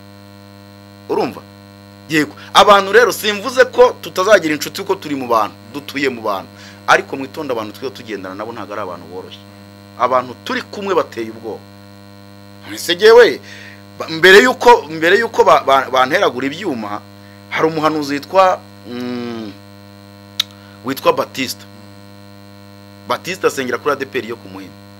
Twari turi gusengera iwanjye, arambwira ngo uyu muntu muri kumwe n'ubwo umugirira neza ari mu bantu bakugambaniye kuzicwa. Oya, ubwo nsubiye inyuma ku bintu byambayeho. Uwo muhanuzi arambwira ati wowe amafaranga yo kwicerize mwayaririye igikondo haruguru y'urusengero rwa Methodiste Libre mu nzu y'umusirikare. Noneho uwo muntu numva mbaye nk'ubipinze, arambwira ati Elize, abantu bazaguteragura ibyuma ari batatu, uzapfa babonye, ariko dore umuntu ubiri inyuma. Ibyo bintu byaje kuba. Inshuti zose si inshuti, mubika amabanga yanyu, mwitonde. Ibyo ndabigarukaho, reka twe kubyihutira, turaza dutanga muri za nama abantu bakora iki. Reka dutangire rero ikiganiro. Mw'abantu mwe kino kiganiro n'umuriro tugiye gutangira. Yego. Reka dutangire ikiganiro. Iki kiganiro kiraza kunuryohera, nizere ko n'abadukurikiraza kubaryohera kandi kibagirira no mumaro. Kwinosi mw'abantu mwe, inosi ibamwo ibintu byinshi, bitse ibintu byinshi by'ubwiru. Hari igihe rero bibubwiru kuri wowe, ariko babandi bashatse kubigira ubwiru hari inyungu bagushaka, ariko wowe utazi ko ubwo bwiru buhari kandi bukufiteho ingaruka. Eliza, reka ntangire n'iki kibazo. Abantu mu biganiro ukora ahantu hose uca, cyangwa se njya nkunda gusoma komanteri, kuki ukunda kugaragara cyangwa abantu bakugaragaza nk'umuntu urwanya amadini? Hari igikomere cy'idini ugira ugendana nacyo gituma wenda ukora ibyo abantu babona bakita ko urwanya amadini, cyangwa se bakabona nyine ko ushaka donc hari inyungu z'amadini ubangamira mu buryo bumwe cyangwa se ubundi? Ubiterwa n'iki? Hari ibikomere ubana nabyo by'amadini? Elize, biva hehe? Mu makomanteri abantu bandika mu biganiro byanjye, mu ma message nk'ijana uzasanga ari abantu batatu banditse badashima ibyo mvuga, ariko benshi barashima ibyo mvuga, kuko ibyo mvuga ntago ari amarangamutima yanjye. Jewe nta bikomere nagiriye mu madini, nabyo rwose. Ndetse mu madini reka mvuge ngo ndashima, kuko ibyo nzi byinshi niho nabikuye, niho bikomoka. Ariko noneho icyo tuvuga niki, kurwanya amadini nta nubwo yarwanya ngo yashobore, kuko na Yesu ntiyigeze yimuhira, ntabwo yabishoboye. Yarabishoboye se? Idini si ryo ryamwishe se? Si ryo ryamurangije? Ndetse amaze no kujya mu ijuru, Petero na Yohana batangira bamaze kuzura umwuka wera, hari umuntu wabaga ku irembo ryitwa ryiza Yesu yasize atarakijije. asabiza amugaye, arangije ngo batambutse arabasaba ngo dutumbire icyo dufite turakiguha. Bwa mbere mu mateka igitangaza gikorwa n'umwana w'umuntu Yesu amaze kujya mu ijuru, ni igitangaza cya mbere cyatangiye gukoreka. Nuza abanyamadini kuntu barakaye, iyo ugiye mu byakozwe n'umwana ndumva ari mu bice 3 cyangwa 4 aho ngaho. Abanyamadini bararakaye bumvishe ngo Yesu yakirije umuntu i Yerusalemu, biramamara hirya no hino, bahamagaza Petero na Yohana ngo batangira kubakangisha, babwira ati uwo Yesu ko yapfuye, ati aturya mwishe mukamubamba, rero niwe wamuzuye. Babyumvise? Amadini ugiye muri Bibiliya uzasanga ahantu Yesu yagiye acyaha amadini. Korazini uzabona ishyano, Betesida uzabona ishyano, ko ubutumwa bwavugiye muri mwe bujyanwa handi byibura barakijwe barihanye ibyaha byabo, ariko ibitangaza byakorewe muri mwe ntacyo byabahinduye. Amadini yo ugiye kuvuga ibyayo, nta dini, amadini si meza, ariko nyamara yagakwiriye kuba meza kuko afite aho yigira. Yesu yarabanjije, intumwa zirabanza, ibintu birasobanutse, bagombye kumenya aho bigira. Rero sindwanya amadini nko abantu babivuga, ahubwo icyo ndwanya ni inyigisho ziri mu madini, ni ububeshyi buri mu madini, ni ubusambo buri mu madini, ni ibinyoma byubakiye mu madini. Ubu dufite abantu benshi bazi ko bari mu muhamagaro w'ijambo ry'Imana cyangwa se bakijijwe. Yewe abantu bajya bampamagara, turashaka kudusengera, twaganira inzira ijya mu ijuru, nkumva ntazi ibyo ari byo, ariko ibyo ntago bitangaje. Umugabo Nikodemo yabajije Yesu nijoro ngo biherereye, amaze kubona ibintu Yesu yumva inyigisho ze, aramubaza ngo ariko mwami, ngo mwigisha ibyo bintu tubwira umuntu yabyarwa ubwa kabiri ati. Yesu aravuga ati ariko Nikodemo, ukaba umwigisha w'abantu, wigisha amategeko, ukaba utazi iby'iyo nzira by'uko umuntu avuka ubwa kabiri. Abyumvise? Iyi nzira abantu bagiye bayiyoba kuva kera kugeza na n'uyu munsi. Gusa uyu munsi amahirwe bafite ntibakayiyobye, kuko ukuri kwamaze gusobanuka. Yesu yaragusobanuye, n'intumwa zarabisobanuye. Rero icyo ndwanya ni ibintu by'ubucocero bitajyanye n'ukuri kw'ijambo ry'Imana, n'ibitangaza byirwa bikorwa mu madini. Usanga umuntu ari muri fire uzantu bituruka. Fire ni umuriro, ni icyongereza, ariko ngo fire ntashobora gukora mu izina rya Yesu. Abyumvize? Ikindi, inyigisho ziri mu bantu zigamije gutuma abantu barimbuka. Abantu benshi turi gupfusha bari kurimbuka, kandi barimbukira mu madini. Nta zindi nyigisho zikwiriye kuba zigishwa mu rusengero uretse za Yesu Kristo. Nuri mu gihugu cy'u Rwanda ntidufite amategeko atugenga, ntidufite itegeko nshinga rihindura urebe ibikubaho. Uri nkande se warihindura? Buri muntu wese afite amategeko n'amabwiriza. Yego, ukoze ibintu bitandukanye n'ibyo amategeko avuga urafungwa, niyo mpamvu gereza zuzuye abantu. Babyumvise? Na Yesu rero afite uburyo yahamagaye intumwa. Ushatse wanahira kuri Yohana Umubatiza. Inyigisho zigishirizwa mu rusengero ntago ari za Yesu, ni za Satani. Nubwo ubona insengero nyinshi zimanitseho imisaraba, wageramo ukibeshya ko basenga Imana, ariko si Imana basenga. Kuko nidushake hano twajya muri aya magambo tukareba, reka nkoresha telefone nibyo byihuta, nibyo wenda biri bunshobokere. Abantu benshi bagira ngo abantu badasoma Bibiliya bazi ko turwanya abantu bafite za Bibiliya, abantu bafite amadini. Oya, ntago tubera. Iyo aba bakoraga umuhamagaro, bagubaga umuhamagaro w'ijambo ry'Imana, iyo aba babaga umuhamagaro w'ijambo ry'Imana, byibura uri umushuti yanjye, bagakora uko ijambo ry'Imana ribategeka, byaba byiza. Uretse turebe icyo Bibiliya ivugaho. Iyo usomye muri Matayo ibice 4 ku murongo waho wa 17, haravuga ngo Yesu ahera ubwo atangira kwigisha avuga ati mwihane kuko ubwami bwo mu ijuru bugize gute, buri hafi. Babyumvise? Ubwo ntago turi bwinjire mu muhamagaro. Noneho iyo ugiye muri Mariko igice cya mbere ku murongo wa 14, haravuga ngo Yesu avuga ubutumwa bwiza ahamagara abigishwa. Nuko bamaze kubohesha Yohana, Yesu ajya i Galilaya avuga ubutumwa bwiza bw'Imana ati igihe kirasohoye, ubwami bw'Imana buri hafi, nuko mwihane mwemere ubutumwa bwiza. Urayumva amagambo?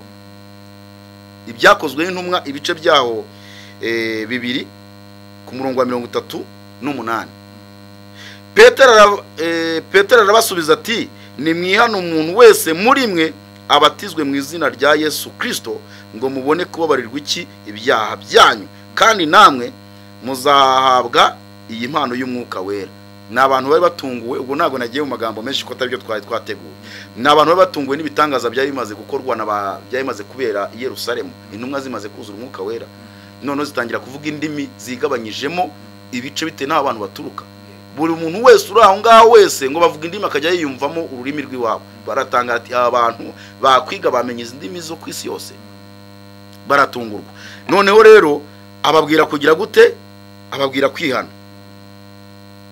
Yego, Matayo ibice bitatu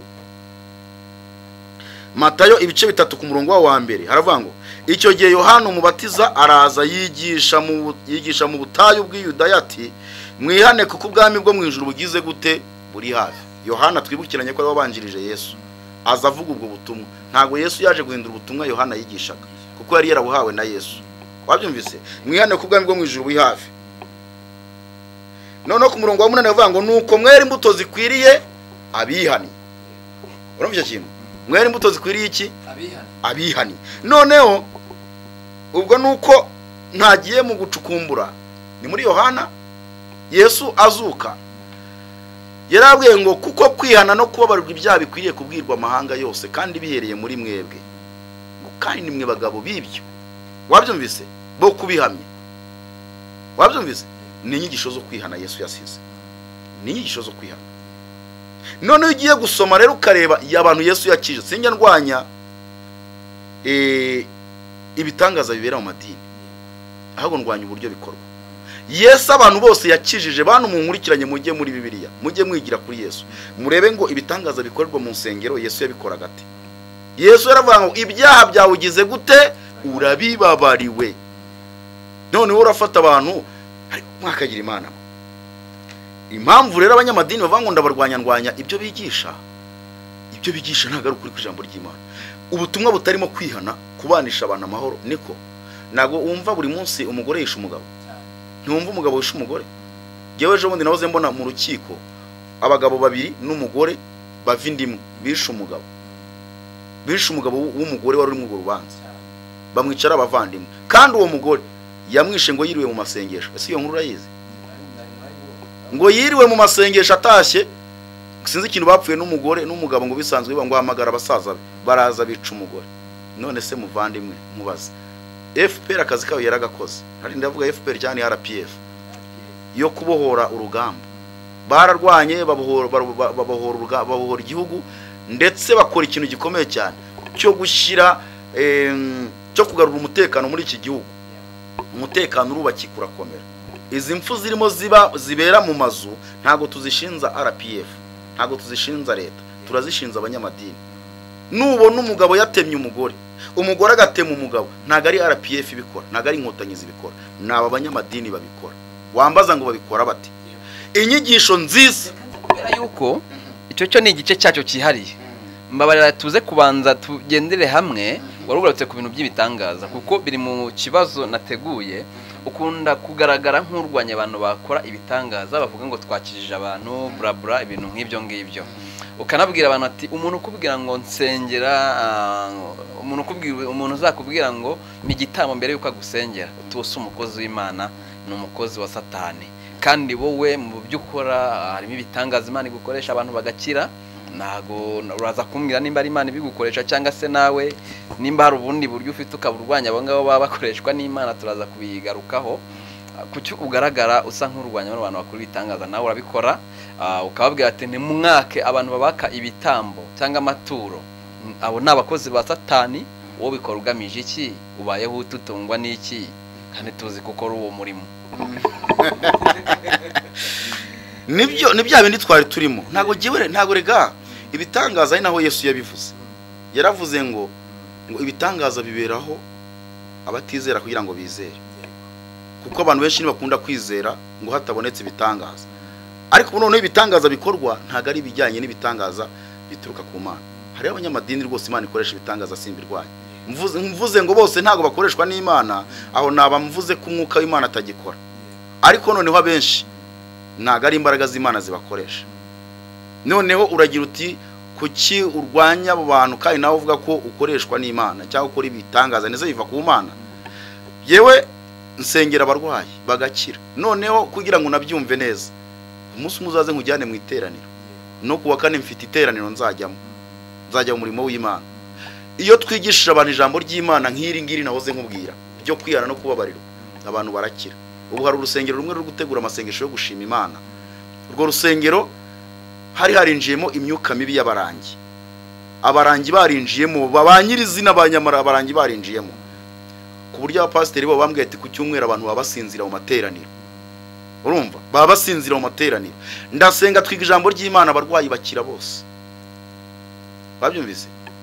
Abarwayi barakira kuko bamaze kwiga ubutumwa bwiza. Nese niba Yesu yaravuze ngo ibyaha byawe urabibabariwe, indwara abantu barwaye nyinshi hari zikomoka ku byaha, hari n'izikomoka ku ntege nkeya, hari n'izikomoka ku busaza. Icyo kintu nacyumvise. Hari indwara zituruka ku byaha, hakaba n'indwara zituruka mu ntege nke z'abakristo, arizo abantu benshi muri iyi minsi barwaye. Hakaba n'indwara zituruka mu busaza. Urumva?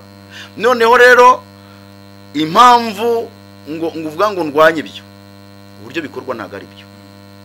Yesu intumwa zigeze zizana umuntu, hari umuntu wari urwaye, noneho intumwa zijya kumusengera ntiyakira. Babyumvise? Noneho Yesu arangije baramubwira, umugore avuga ngo abantu watumye ngo ntago bigeze bakiza umuntu wanjye.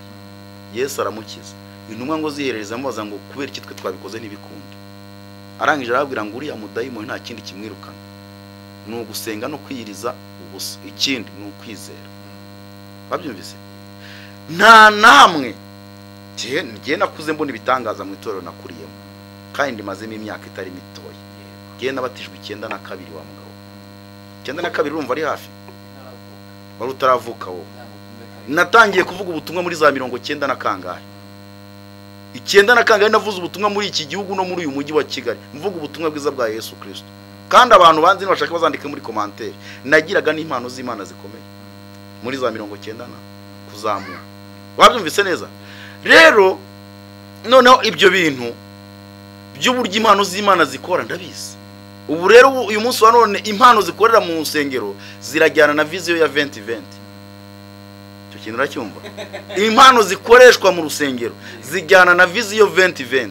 Ejo bundi nahoze mbona ka video Uganda, umuntu yanyohereje ka video kumupasiteri ukubita abantu, kubita inkoni rwose, kubita akabababaza. Urubyumva? Uyu munsi bitangaza biri gukorwa, ntago bakeneye gusenga.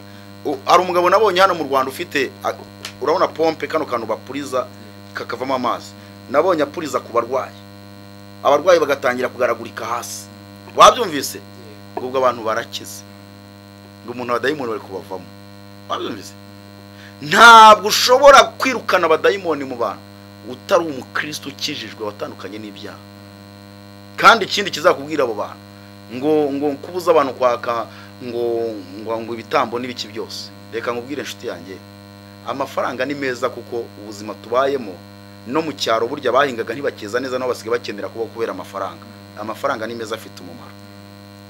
Jewe Imana nibona ko ngomba kuzabaho kubera ko nasengeye abantu, nkasengera umuntu akampa amafaranga, izanyambura izo mpano, indeke nge kwikorera akazi. Nzi imirimo myinshi, nzi ibintu byinshi byo gukora, ndi producer, ndi umunyamakuru wabikora by'umwuga, mfite cano nakoresha ikangaburira nko yangaburira. Nzi ibintu byinshi, nzi gukora, nzi guteka ku rwego rwo hejuru. Ndabyumva inshuti yanjye, ntago nshobora gukora ibyo ngibyo kuko nta hantu Yesu yigeze agaragaza ko abantu bagomba kwaka ibiguzi. Urabyumva? Hari nk'abantu bavuga ngo twababibyemo iby'umwuka mutubemo iby'umubiri, ariko handi ukabona ko Elisa akiza Namani yashatse kumuha ibiguzi arabyanga. Wabyumvise? Ibyo bintu rero bavuga ngo barasengera ngo ariko batanze ibitambo, bagakoresha amazi n'imiswara n'ibiki byose, abantu bakirira. Nta rindi zina abantu bahawe dukwiriye gukiriramo uretse irya Yesu Kristo. Urumva icyo kintu? Twahawe abantu bakwiriye kugira gute? Bakwiriye gukiriramo uretse irya Yesu Kristo ryonyine. Yego? Nabo abantu bakora ibitangazo zumva birata bishima, ukumva ngo niwe babikora. Hariho nabonye ari guhanura aravuga ngo wowe ngo buretse ngo dayimoni ngo sindi bugukuremo nonaha ngo reka mbanze nsengera abandi ngo ndagukuriramo igihe nshakiye umfasha umva izo tekinike ziba mu rusengero ngo buretse we ngo ndaza gukuramo igihe nshakiye ngo mbanze nsengera uriye igihe nshakiye nkandi urinde urabyumva undi ati naraguhanuriye ubona amafaranga ntiwampa amafaranga sindi buguhanurira uyu munsi ngaho umva inyigisho ziri mu rusengero guhanura se barabipanga ubuhanuzi bw'Imana abantu barabupangira umenya kuri buhanure se wawe ubuhanuzi bw'Imana ubuhanuzi nta umenya ko ari buhanure ubuhanuzi suko ndabyiteke ubuhanuzi ni nk'imvura ikubye itunguranye ubuhanuzi buratungurana bitewe n'iki Imana ishaka kubwira abantu ntago rero wizeza abantu ngo uyu munsi ndabahanurira babyumvise yego noneho rero jewe no kuri ku bantu bankurikiranye nasengeye abantu benshi wa mugabo benshi barakira mu rusengero barakira nasengeye abayobozi benshi muri iki gihugu nshobora ari abandi hano hanze babikoze babiriraho bakavuga ati nasengeye ngo ministre runaka nasengeye colonel runaka babiriraho genda basengera bagakira bikarangiriraho hagati yanjye nabo bakigendera barazengurutse mu bapfumu benshi bapfumu bikanga nakiriye umuyobozi hano ukomeye muri iki gihugu ndababara cyane arambwira ati nuko nambaye umwenda wa leta giyewe nagashiza abantu hanze ati nagiye kwa Sarongwa ndira miliyoni ambeshya ngo ndakira sinakira ninsubiyeyo atarangi afata amagi anyikoreza amagi agenda nsose kantu mu mwobo ati ndababara ati sinakira ndeba Sarongwa mvuze nti reka nsubireyo nkoreshe ububasha mfite atariko ndavuga nti tibigaragaye nk'umukozi wa leta ukomeye gutya ngo nagiye kwa Sarongwa nabangayitse wazumvise araza tumwigisha ijambo ry'Imana ndamusengera umugabo arakira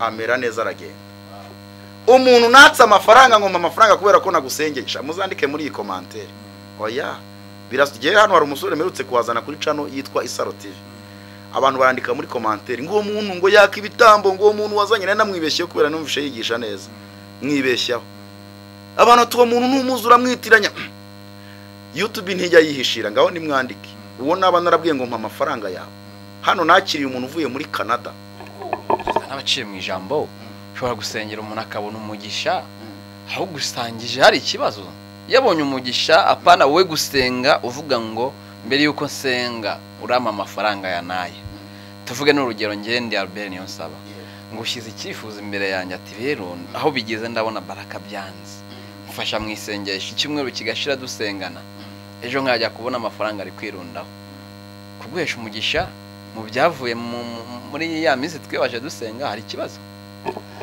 mbo ibyo ariko sinajyagana nayo yemera ayo mafaranga nayo ariko impamvu ntayemeraga suko hari cyababaga bakoze abantu bagira ibikomere mu nsengero bagira ibikomere umuntu ahubwo yati umuntu yarambwiraga ngo fata amazi uyashyushye ushiremo umunyu ushiremo n'igi ry'inyarwanda wiyuhagire ati umuntu akabandiye miliyoni 2 abahungu mwirwa mutumira kuri za YouTube hano aba bagabo birwa bisararanga ngo naba bishop naba pastor ngo nabaki aba ni ibisambo byo ku rwego rwo hejuru urabyumva akabwira reba nawe kubwira umuntu ngo niyoga umunyu we ngo fata umunyu ngo ushyushye mu mazi uyuhagire hago ni imibiri yabo itarasheshuka gasimbizi umunyu ngo uyuhagire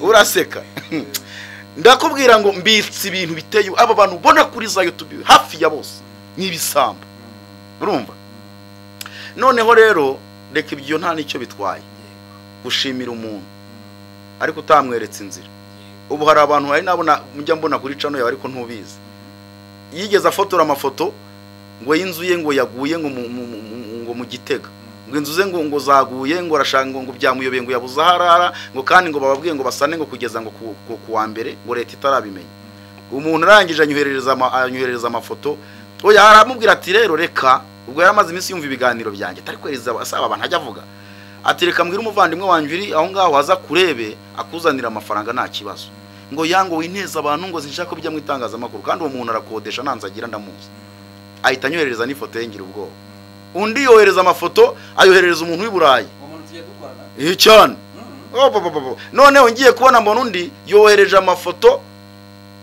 banyohereje amafoto ateye ubwoba y'umwana wacitse amaguru imodoka yamugonze yohereza abantu b'Iburayi ngo n'umwana we wabaye gutyo urabyumva eba nabamuha amafaranga atabarika none umuntu ambwa ati Elize ati naje mu Rwanda nshaka gusura uyu muntu ngo anyereke umwana wamugaye yanga kunyereka anyeretse amafoto anyereka no umuntu ambwa ni have sigaho sha Imana ijye imbabarira njye mbahishira nta kundi Imana izabigaragariza igihe gikwiriye. Urabyumva? Rero aya mafaranga abantu baka abantu namwe mu nkurikiranye muhumuke mwe bazima. Wowe umuntu araguhamagaye ngo tanga ubanza utanga igitambo. Kandi babakubitira mu igunira banyuze mu isezerano rya kera harya abatambyi babatunzwe n'ibintu nyine bajyanaga mu ya maturo batangaga ngo hari ituro ngo rihumanura umuntu rihumanuza umuntu ngo niba urwaye ibibembe ngo hari ituro ributange ngo hari ituro ngo ry'ukuri amahoro. Wabyumvise ngo hari ituro ry'ukuri amahoro. Ayo maturo Yesu yaje gusimbura. Ayo rero niyo bakubitiramwe abantu batasomye Bibiliya batazi icyo Bibiliya ivuga ku Bibiliya ibyo ngibyo. Wo munavuga ngo tanga ibi kugira ngo bigende gutya. Abo bantu mujye mwitamo babloka mu izina rya Yesu Kristo. Urabyumva? Sengera umuntu niwe ufite iyo mpano yo gusengera umuntu babikora se kandi kibikubwira banze gukora nta kazi bakora. Cyewe ndakora. Wambaje ngo ntungwa niki ndakora rwose. Umushahara ni untunze. Uko ngana kose uranyuze. Ndemera nkaba mu buzima bukwiriye nkabwitsindagiramo nkabubamo. Hari umuntu wigeze ambwira ngo ariko ngo wirize ngo uburyo ngo ufite bagiye banamamagara abanyamadini reka ngo dukore biro dushaka ukuntu tuzajya dusengera abantu kuko barakira rwose nagari no kuri channel yanjye Saro TV hari abantu bagiye bakira. Hari nk'ikiganiro kivuga ngo Imana ibakije indwara zananiye abaganga bo mu Rwanda no muri Amerika. Abantu barakize indwara zikomeye. Hari umukecuru wari ibyumba wari waramugaye agenda yicara haguruka aragenda. Ntago ari uwo gusa mu rusengero muri mu madini ahantu njya hose abantu barakira indwara zigakira. Urabyumva?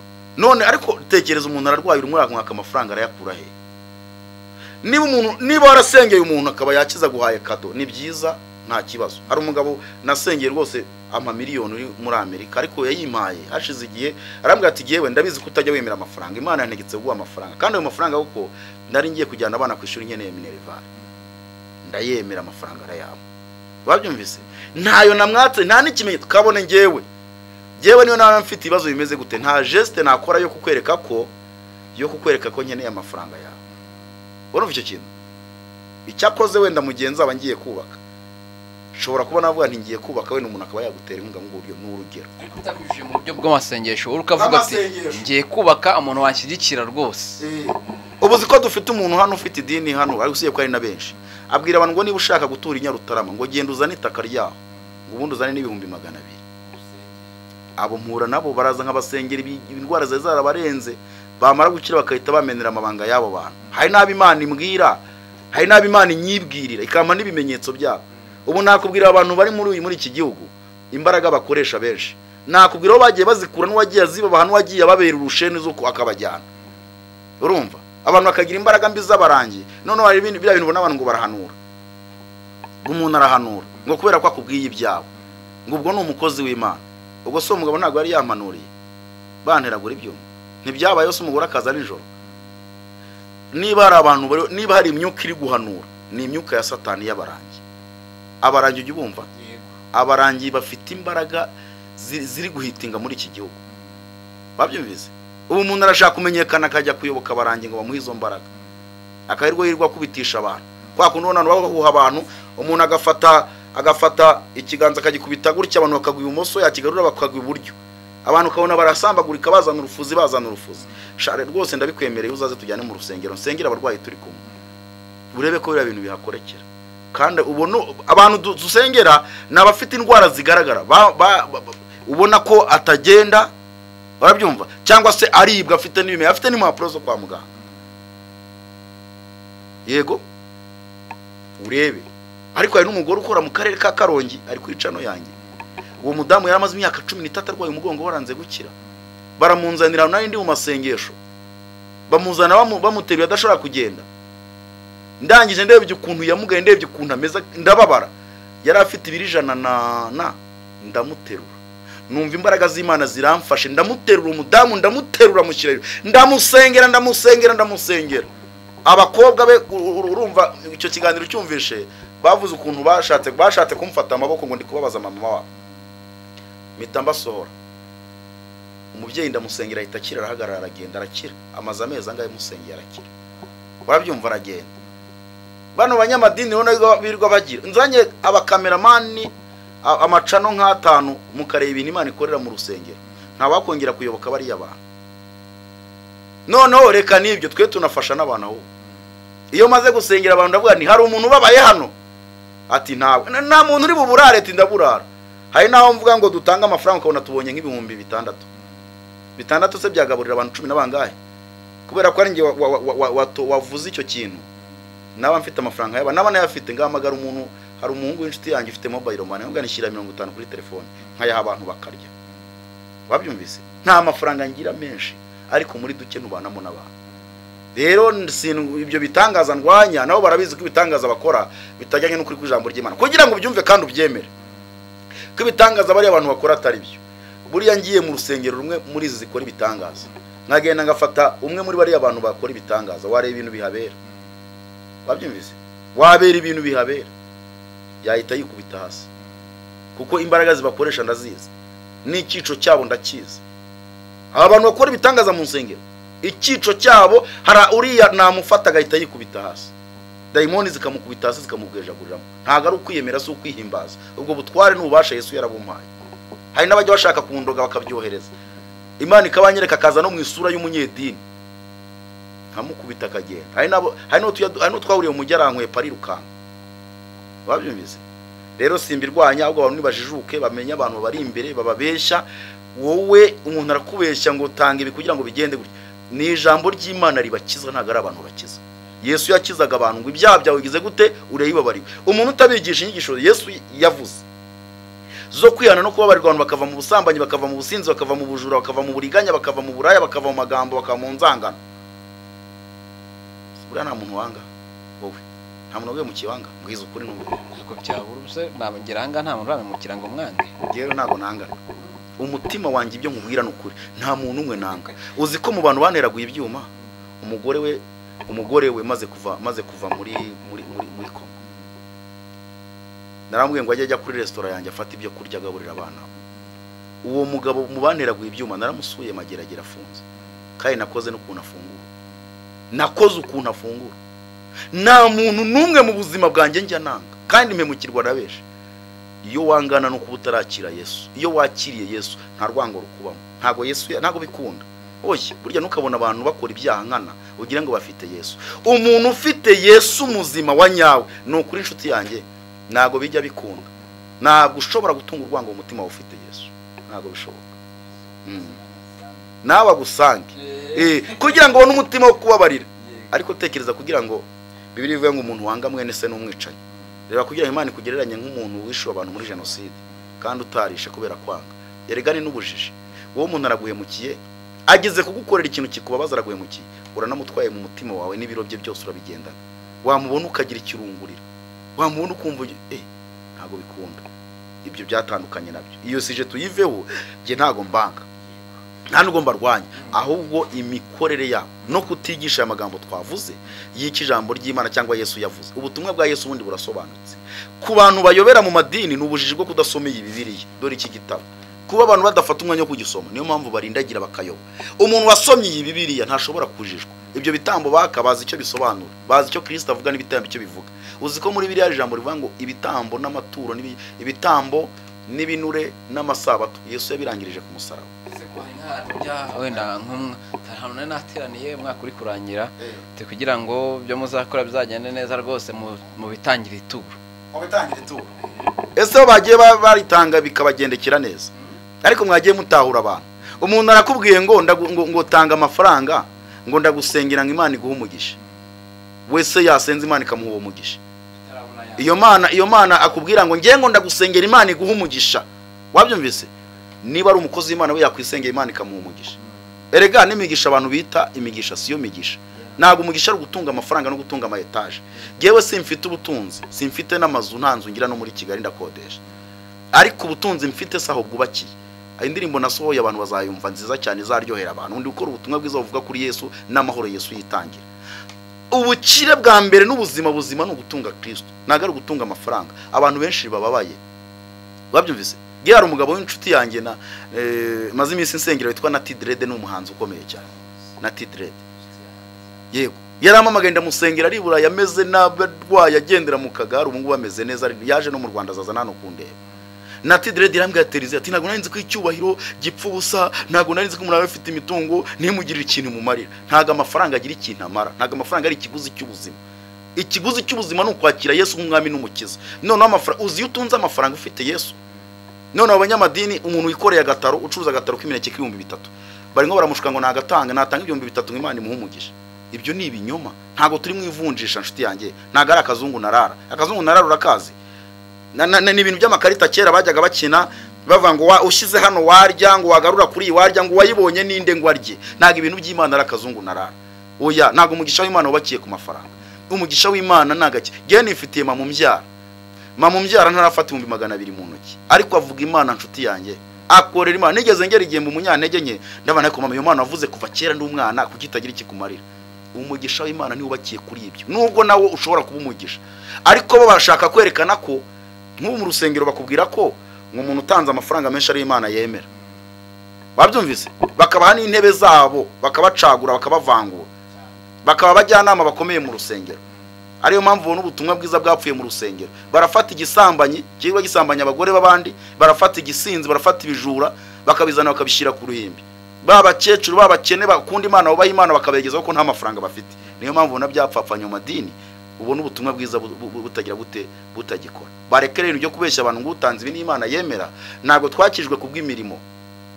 Nta nicyo watanga. Mbwire n'abantu bajya babyibeshya ko ngo gutanga byinshi bituma Imana igumu. Nibyo gufasha abantu bivuye ku mutima wawe atari ukubihatirwa. Bitanga umugisha, bizana umugisha mu buryo bumwe cyangwa ubundi.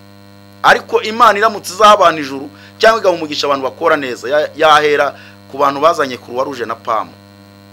Niba ari PAM, Croix Rouge na PAM na CICR.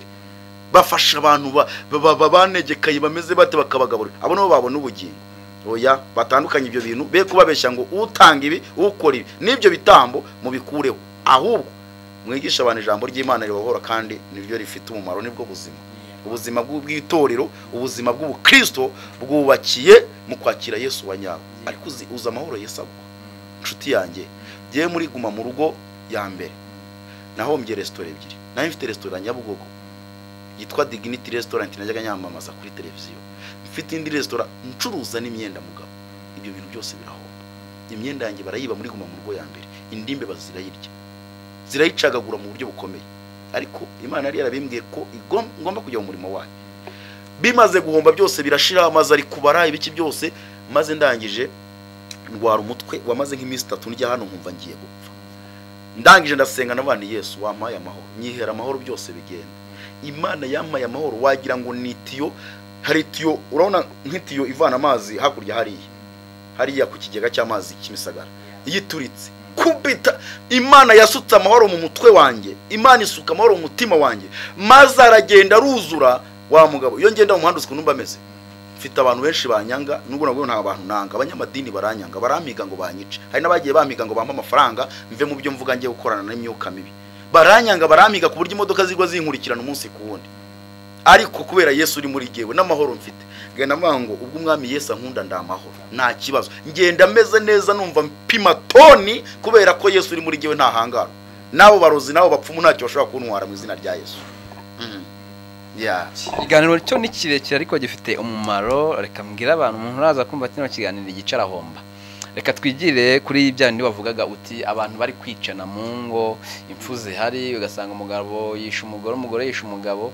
Ibyo ntago tukibira kuri leta, na amadini ari kutubwira nabi. Izo mpfu rero ziri guterwa n'amadini nibiki. Naheze ndeba abantu bari kwandika bati hari n'amadini ahari.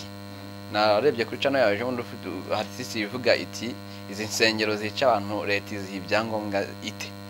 Hari ngo n'amadini cyo kiganiro y'amadini uzi ko y'amadini baramagara bakantu kavuga nti ngaho tukagatuka ni warangije ni uragosorera mu rucaca rero buriye urumva hari nico mfite kivuga ngo cyandarebwe n'abantu benshi 100 na kivuga ngo ni musoke muri izi nsengero ngiye kubabwira ngo aya madini yica abantu leta yaha ibyangombwa ite koko.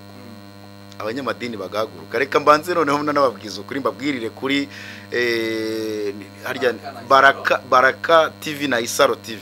Mbanze mbibabwire mwa abanyamadini mwe muri muragosorera mu rucaca, ntawo mfite uburenganzira mwebwe. Niyo mwahaguruka, Martin Luther yigeze avuga ngo amategura inzu zose zubatse Roma, aya mategura asakaje izinzu ngo niyo yahinduka abadayimoni bakundwanya sinzahagarika ukuri. Reka mbabwire rero Elize ntimumuzi buriya rero abantu baranyitiranye. Ukuri kwanjye ntago ari ukwanona. giye kuva kera ndi umunyakuri kandi nanga abantu bahohotera abantu. Uzi ko giye nigeze mfata umupolisi Nyabugogo ufite imbunda yakuruye umugore ucuruza ubushera. Hari hashize igihe nagiye gukora indirimbo, nagiye gufilima korari, none usanga kumwe biruka nkaganaga abazunguzayi. Umupolisi afata umugore yanga kurekura kabido kiki, umugore yanga kurekura kabido kari mu ntuza. Tubwiraga uburyo rwose wanga karengane, abapolisi bafashe umudamu afite ubushera bashaka kumuhohotera, umupolisi yarafite imbunda uramujatira. Oya ntago wafata umuntu ufite imbunda, ariko urumva nasanze uwo mupolisi arimo akurura umudamu ufite akabido k'ubushera, yanze ukarekura yakaryamiye. None wakuruye umudamu amabere ayakuba muri kaburimbo, amaraso arava. Avuye ndababara cyane, mva mu modoka icyo gihe nari ngiye i Rubavu gukora indirimbo z'abaririmbyi.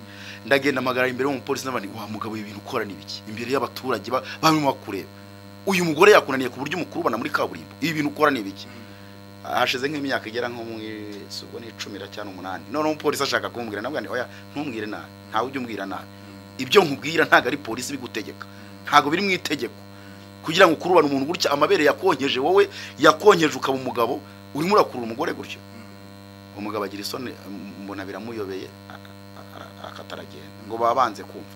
Rero navuga ko bijyanye n'ukuri, ntago tuzarika kubwira abantu kuri ngo tudapfa, ngo ikibi no kuvuga ibintu bitari byo bitajyanye n'ukuri. Nura nk'abanyamadini ntago bashobora niyo bajya mu nkiko, nigeze numva ngo bari gusaba ngo inkiko z'abanyamadini ngo ubwo bajye bikore bigirira abacamanza babo, niyo banjyana mu nkiko abanyamadini nta na kimwe bafite cyo kunsindira. Bansindisha ikiza?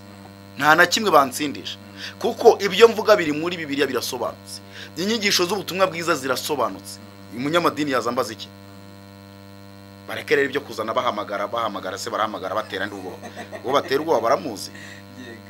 Umunyarwanda aravuze ngo uhagarikiwe n'ingwara avoma. Uyu Yesu turi kumwe wa mugabo, turi kumwe, ntago ari ibintu byo kwikirigita ngo nseke. Yesu turagendana, turararana, turabyukana murimo, ikikubwira ko ndimo nkaba murimo.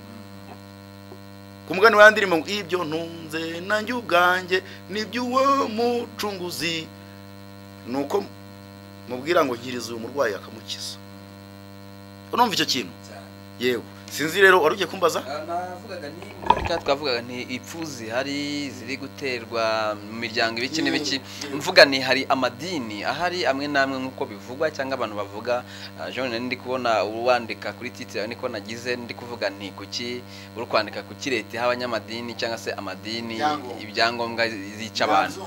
Yego, ndi kuvuga nti rero hari impfuzi hari ziri kuba amanzaganya cyangwa se igitaraganya cyangwa se zidakwiriye nkuko tubivuga, ugasanga umuntu washingiwe ejo ahitapfa.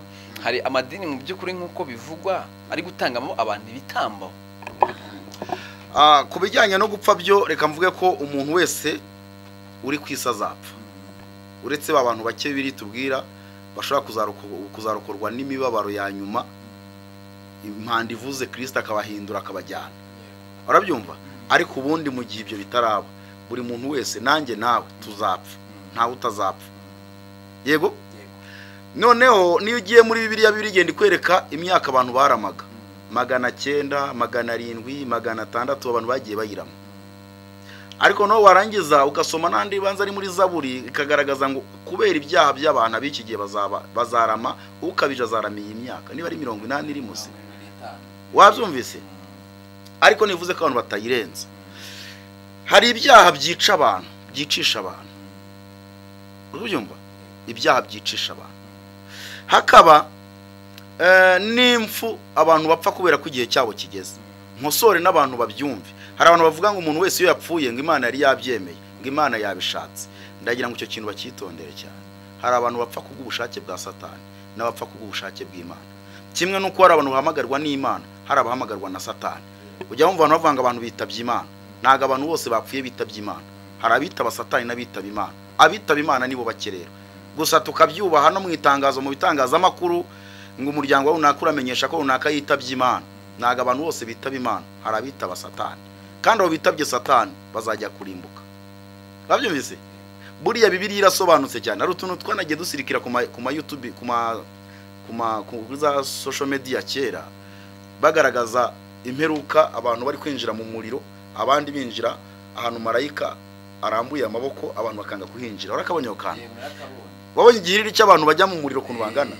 Aba banyamadini benshi ubona bazajya mu muriro. Babyumvise kubera iki? Kubera ko badakora ijambo ry'Imana risaba. Reka twigarukire ngo impfu zipfa, abantu bapfanga, abanyamadini babigiramo uruhare. Icya mbere reka tuvuge uruhare rwa mbere abanyamadini bagira mu gutuma abantu bapfa. Babyumvise? Iyo usomye inkuru za Hezekiya zikwereka ko Hezekiya yaragiye gupfa, Imana imutuma uko agiye gupfa, ariko Hezekiya yibuka ibyo yakoreye Imana, abona n'igihe cyo gupfa ko kitaragera, arangije arasenga asaba Imana imwongerera igihe cyo kugira gute cyo kurama. Yona ajya inenewe, Imana imutuma tugende ubaburire kuko agiye kurimbuka, ariko nibakora ibingibi ntago bazapfa. Babyumvise? Rero reka tubanze tuvuge kuri ibintu by'ibitambo kugira ngo bitaza kubera abantu urujijo. Ibitambo biratangwa. Urumva? Ibitambo biratangwa.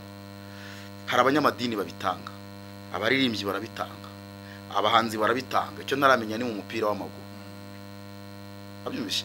No mu bucuruzi abacuruzi barabitanga. Yego? N'abacuruzi batanga ibitambo kugira ngo babone amafaranga batunge. No mu miryango barabitanga. Izo mbaraga rero nizo tugiye gusobanura. Kubitangwa n'amadini.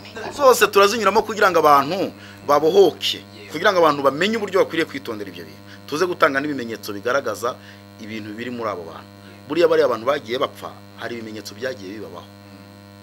Hari nk'umukobwa wigeze upfa mu bihe byashize yaragiye gukora ubukwe. Mwumva kuri YouTube imwe ko sinyizi ngo yajya kubona akabona ibigabo bitatu ngo bije kumutwara. Ngo bikabona ngo kabona ngo bisohotse mu mwobo. Umukobwa ajya mu rukiko igihe cya mariage kigiye kugira rapfa. Wigeze umubona kuri YouTube? Abivuga neza uhita ubona ko yari afite ibimenyetso nyine by'uko azapfa. Ariko ntiyarazi icyo yakora kugira ngo yeye gupfa. Hari impfu zigomba guhagarara, hari impfu duhagarika ntizibeho. Bigakunda rwose impfu zikavaho. Izi impfu ziri gutwara urubyiruko nyinshi zivaho. Ibitambo rero abanyamadini bake barabitanga rwose buri mwaka cyangwa se hagati mu mwaka. Bati tuzatanga umuntu uyu n'uyu apfe kugira ngo bigende gutya. Mu masezerano baba barahawe n'abadayimoni cyangwa se baba barahawe n'iyo myuka mibi yabahaye izo mbaraga cyangwa se baye kugira ngo bamenyekane. Urabyumva? Harimo abantu bagomba gutanga. Nibutse abantu ko abadayimoni cyangwa Satani ibitambo byabo ni amaraso. Babyumvise? Ni amaraso. Bwana numva umupfuma abwira umuntu ngo uzazana ihene. Urumva? Ni amaraso ashaka. Uziye ko abapfumu benshi ari ibinyamitwe binabeshye. Urabyumva? Noneho rero ibyo ayo maraso bashaka nayiki n'ay'abantu. Urabyumva? Noneho rero abanyamadini babikora bati kugira ngo akomeze n'umwaka utahakomeze ahitinge akore bya bitangaza agomba gutanga abantu bagapfa. Ariko noneho twigire mu bitambo nyirizina biba bigaragara, abantu banigemurira banishyira banitangamo ntamenye ko babitanzemo. Hari ibitambo abantu batanzwe ari abana. Harabo tujya dusengera abadayimoni bajya kubavamo ngo twebwe ngo bamuduhaye ngo ari umwana. Ugasanga umuntu abadayimoni bamutuyemo kuva ari umwana agize imyaka 40 atuyemo n'abadayimoni. Ikintu uracyumva? Kuri cano yanjye hari umudamu uri muri Amerika nasengeye yararwaye imyaka 32 aturwamo n'abadayimoni arwaye kwa muganga barashakishije indwara zose barazibuze, ndamusengera arakira. Uri kubyumva neza? Noneho rero ibyo bitambo tubonye ko babitanga kugira ngo babone iki, bamenyekane cyangwa babone amafaranga, bagira amazina. Na abanyamadini babikora ko si benshi, ni bakeyi. Babyumvise? Hakaba n'abandi bantu rero baba mu rusengero atari abayobozi b'amadini bashinzwe gutanga ibitambo. Batanga abantu bagapfa cyangwa bashinzwe guteza indwara mu bantu. Ukumva ubona abantu nk'izi kanseri, ubona abantu barwara kanseri, diabete, imitima, imivuduko y'amaraso. Izo ni indwara abantu bakunda kuroga abantu. Hakaba n'izindi rero zo abaganga banabura. Ukumva umuntu ngo ikintu ngo numva ikintu kingendagendamo. Kera turabana baravuga ngo ni cya rusoka, ngo ikintu cyarungo mwana ngo kiramanutse nshimira hano. Babyumvise? Umuntu akabaho agira ibintu yumva imugendagendamo. Ahubwo ati ndumva intozi ziri kungendagendaho, wowe ntuzibone. Cyangwa ndabwo ati ngiye ndumva inzuki zindiho, wowe ntuzibona. Nanjye bigeze babinyoherereza mu bihe byashize, banyoherereza inshishi nkaya numva zigendagenda, noneho rimwe nza kurubona rumwe rundiho, ndanarwerekana ndwereka abantu bo mu rugo. Bazinyoherereje hari umuntu w'umupfumu naye maze gusengera, ndi gusenya imbaraga ze, ariko ndavuga nti ntacyo ziri buntware, ndazirukana ziragenda, ndanazimuteza ngo zigende zimugarukire, zimwinjira ari waho. Urumva? Undi aravuga ati njya kumva nkumva mu nda yanjye. Nigeze njya muri eperi ya Gahanga hano mu mujyi wa Kigali. Nagiye muri eperi insengera abarwayi benshi barakira, hari nk'umudamu umwe aruhetse uruhinja, afite urundi ruhinja mu nda rw'abadayimoni. Yego, kuri cano yanjye abantu bazanyandikire mbibaye barebe uruhinja rugendagenda mu hano. Buriya hari n'abantu, buriya abaganga babika ibintu byinshi, cyane cyane abangaba babyaza. Hari umudamu wampamagaye arambwira ati giye nagiye kubyara, ari ngo nsengera Imana imumwana, yagiye kubyara umuntu ufite amaguru hasi hejuru ari igihanga cy'inzoka kinini cyane. Urubyumva? Hakaba ibyo bitambo bimeze gutyo, tugira abantu bavuga ati uyu muntu nta mahoro azagira, azahora arwaye umutwe udakira, cyangwa se nta kintu azatunga, cyangwa se ntazashaka, cyangwa se nashaka azapfa. Turaza gutanga ibyo bimenyetso kugira ngo abantu bazabyimenyeho. Hakaba rero n'abahanzi batanga bagenzi babo kugira ngo azamuke aratanga umuhanzi mugenzi. Hano mu Rwanda birakora, byabanje kujya bibera i Burayi.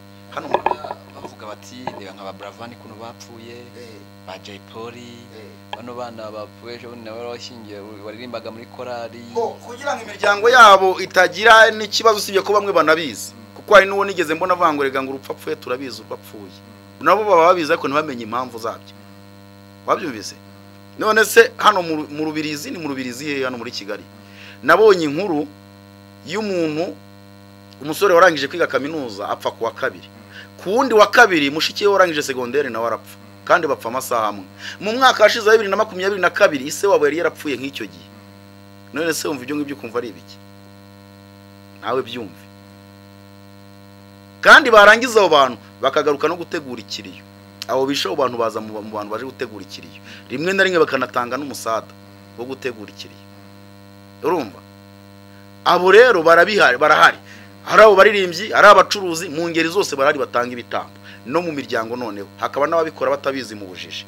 Umuntu akajya mu bapfumu bakomeye, hari abapfumu bakomeye cyane bakoresha ibintu by'igirwamana by'iwabo byakuva kera. Ureka abirwa kuri za YouTube babeshya ngo na abapfumu kandi bishakira amafaranga, bishakira indongo. Ntuzagakati akakano.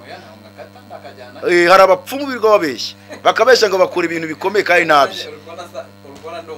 Oya, ntago niko nari umupfumu, nuko nzi ko mujya mubakoresha kuri za YouTube. Reka ranababwire, aba bapfumu mwirwa muha ijambo, cano zanyu zizajya hasi. Buriya ndakubwiza ukuri, izi cano zanyu nimushyiraho abapfumu cyane zirajya hasi, kuko ubu bwami mwamamaza ntimubuzi. Usibye ko abo kuri YouTube bo ni abanyabinyoma, bo barabeshya, nta bapfumu babarimo, no gupapira gusa. Yego, ariko hari abapfumu banyabo bahari koko, batanga ibitambo, batanga imiti, banatanga n'uburyo abantu bagomba gupfa. Uzi ko umuntu ajya mu kumupfumu akambwa ati giye hari umuntu wame mu cyenda ashaka kwapfa, akaguha biku kabisinyira, akaguha agahita amwicira aho ngaho. Uko umuntu apfuye urupfu atararwaye, kumva arakenyutse, araryamye abyutse yapfuye. Izo mfugi uzumva mbega nazo na nijoro ku muntu yaryamye abyutse yapfuye. Ibyo byose jye umenya ko ari ibyo bintu bakora. Uri kubyumva? Nuko kuntu babigenza, batangamo ibyo bitambo. Noneho rero hakaba n'ubundi bujije abantu babamo bitanga. Ubu umuntu ashobora gushaka gutanga igitambo aba bikanga kubera ko yabuze amakuru yawe. Abyumvise? Uzajya wumva abantu bapfa ku munsi bavutseho, abeshi buriya n'ibitambo baba batanzeho.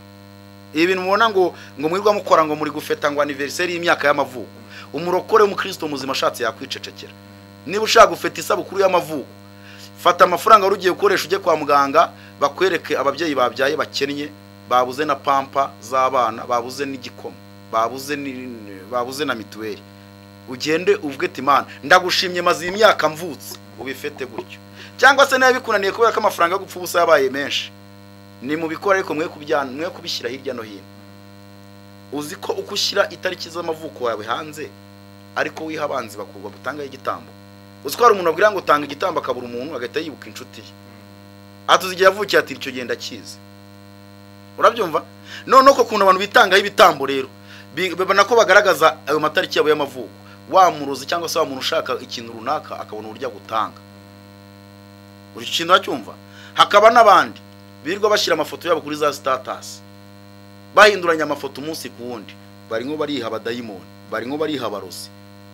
Iyo batakuroze kudashaka kutabyara wabyumvise barakwica kubera ko wabihaye. Hari abaroga bakoresheje ifoto, umupfumu akabwira tuzazana ifoto, cyangwa se abadayimoni bavuga tuzazana ifoto y'uwo muntu. Ni nabo bakunda kubarogera nk'abakobwa, babarogera ku mafoto ku makariso yabo igihe bagiye mu mihango.